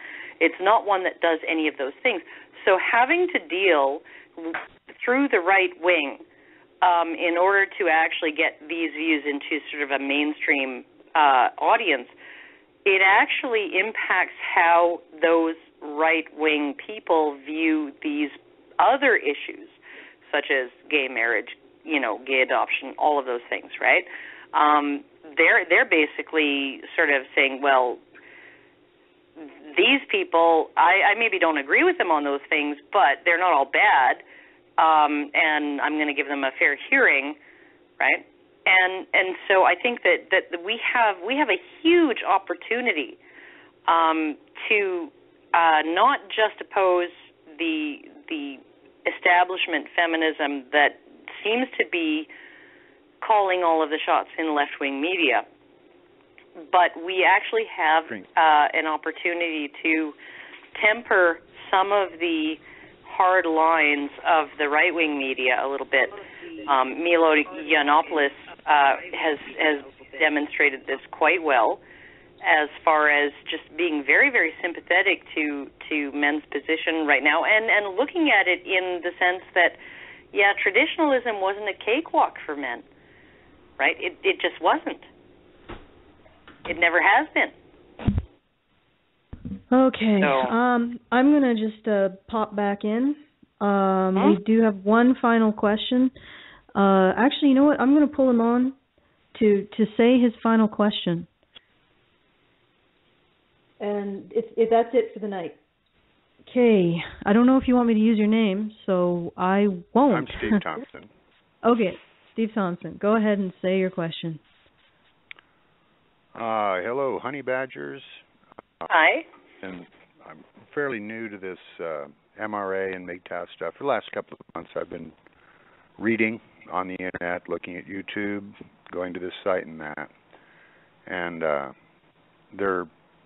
it's educational for me. I'm discovering many things that I did not know, and there's a great many things on particularly Karen Straughn's YouTube videos with which I can identify. Karen Straughn, kudos, congratulations, smile and feel pleased. You make good sense. Thank you. But in all, what I'm impressed with is the amount of often bitterness between the various sides on this plan. On the subject of feminism or MRA, men's rights in general, because there is such bitterness and such acrimony between the two sides, is there anybody trying to work on a vocabulary where discussion is possible? Obviously, a rapprochement between the sides would be best. I mean, if there is no rapprochement, then things continue on as they are, which I regard as tolerable. And short of picking up a rifle, then you can't solve the problem. My question is, has anybody got a vocabulary? Is anyone working on a specific set of arguments? Is there some common language being formulated or at least forums being sought, where the two sides can talk in civil fashion. Well, I think that's... Actually, Karen, can I take this one? Yes, well, you can. You can go first, and I'll come after. Just as long as you come in the end, minutes. All right. Well, I think I've been trying to create a common language with my work into the psychological typecasting and its effect on women, and explaining that reducing women down to victims in every conceivable circumstance is in of itself a form of disenfranchisement. And encouraging women to do this, it can in of itself explain a lot of the differential in STEM fields and women's motivation to do these things. And even if it can't explain it all, some of it is biological, that most likely it doesn't help. And so I've been trying to create that kind of a common language to explain how men's issues actually are also in a way women's issues as well. I mean, as we marginalize male victims by stampeding to shove women up in the limelight as the greatest victims ever did victim, it hurts both men and women. Men's issues are marginalized, and women's issues are overblown to the point where they become a problem in and of themselves. The media attention to that, the constant drumbeat of victimization becomes a problem in and of itself. So I would say that I'm trying to create trying to illustrate that this is a dynamic. It's not a one-sided issue. It's a two-sided issue. It's a dynamic. You do something to men, you do it to women. What I have found is that men's rights activists almost unilaterally like my work, and feminists almost unilaterally hate my guts. So well, be that way. Once again, the line is in place, and what you do, and I've seen your cartoons and your explanations in the miniature videos, and I'm afraid I've forgotten the name of it now. You have a site where there's a cartoon. I don't clearly understand all of the lessons that you are attempting to teach, but I can see that is a medium that does, in fact, teach roles, psychological attitudes, and so on. When you say that feminists almost universally recoil from the exposure, and people of the MRA mind find it to be interesting, then we still have a line somewhere. And well, we do. And here's one of the things that I think separates MRAs from feminists, and at least MRAs like myself from feminists. I can't speak for every MRA by any means, but generally what I have seen is that when it comes to my YouTube channel, my blog, the men's rights subreddit on Reddit, multiple sort of forums where men's rights activists talk about stuff, right? There tend to be very few controls as to who can speak and what they're allowed to say. And I've blocked about a handful of individuals, about 5, 6 maybe individuals from my YouTube channel since I started it, and 3 of them were one guy who kept posting, burn all the feminists and the Jews. And then when I blocked him the first time, he came back and said, "You can't stop me, burn all the feminists and the Jews." And then I blocked him again, and then he came back with another alt account, right? Well, on my side, I'm 64 years old, and I know what an annoying drunk is, yes. Yeah, well, but whatever. I mean, this wasn't just an annoying drunk. I went and I looked at his feed, and he was quite really, he incited violence a lot. And I didn't want him on my channel inciting violence. Right? Yeah. But other than that, you can pretty much say what you want to say on my channel, on my channel comments, on any of my video comments. I don't moderate them at all. I don't moderate discussion there. Blah blah blah. Anybody can say whatever the fuck they want. And Karen, you do not find that. I hate to you do not find that in feminist spaces. Can I break in? At all. I think I have an answer. I think I have an answer then to my very quickly. to my puzzle. Very quickly. And it's quite simply this. What we have is conversations. Feminists on one side, MRAs on another. And we just have to keep the conversation going. Well, we don't. We don't have a conversation between feminists and MRAs. Feminists have a monologue and MRAs have a conversation. That's what's going on. At some point the conversation has to be bidirectional. And I guess the thing to do is just keep talking on an individual basis. The problem with making it bidirectional, and this is the problem that I've had with talking to feminists, is that they will not concede anything. Even if you frame it in terms of this is how the situation hurts women, if you care about women, you should care about this, they still do not respond to that. I've heard it and I believe it, and I think I've encountered it personally. They are totally wedded to an ideology. I'm not trying to be dismissive here, but when you have someone who's convinced that, I don't know, mint tea will turn your eyelids green or something, it's very difficult even if you sit in front of him and drink a cup of mint tea and have him say, look at me now. Beliefs are difficult things. I'm doing a lot of reading in psychology now as well. But I hate to interrupt you. I'm going to have to, this is, we have almost no time left. So. Yeah, actually you have 3 minutes left according to the screen. Yeah, I got some stuff to do before we go out. So I'm going to thank you for coming on. And I'm going to thank my hosts for taking part. And we're going to be skidding in right under the hour. The episode will end. We'll be forced to end. So, Karen, you can't say anything more. Whatever. Okay, well, that's it. Wait, that's I just said something. Yes, my goodness. No more. All right. I wanted to thank everybody who's helped make this episode possible. Karen, Hannah, Rachel, Anna, who never got to speak because her phone kept cutting in and out. And I also want to thank again our patrons, who we have a great group of patrons. We got a great group of listeners. They're very generous. We have a very generous group of listeners. Lots of them choose to become patrons. And if you haven't chosen to become a patron and help us out, please do consider that if you are financially able to, because we really cannot do this without you. I can't emphasize this enough. It's not possible for us to do this without our patrons, without the people who help us out financially. And the reality is that the wolf in this particular fight that will win is the one that you feed. And once again, everything helps. Every little bit helps. If you can only afford 50 cents an episode for, 2 episodes a month, I'm not going to turn my nose up at it. Every little bit helps. And it helps really to know that you care enough about this message to actually help us increase its scope and increase the amount that we can put into it. Once again, our next funding goal is $3.50 an episode, and once we hit that, we will be putting on more of these call-in shows. Just thank you to the very generous listeners who have already become patrons. Like I said, we have a great group of listeners. They're very generous people, and we really appreciate it. And have a great New Year's Day, and have a great year. I think it's I think everything is coming up roses.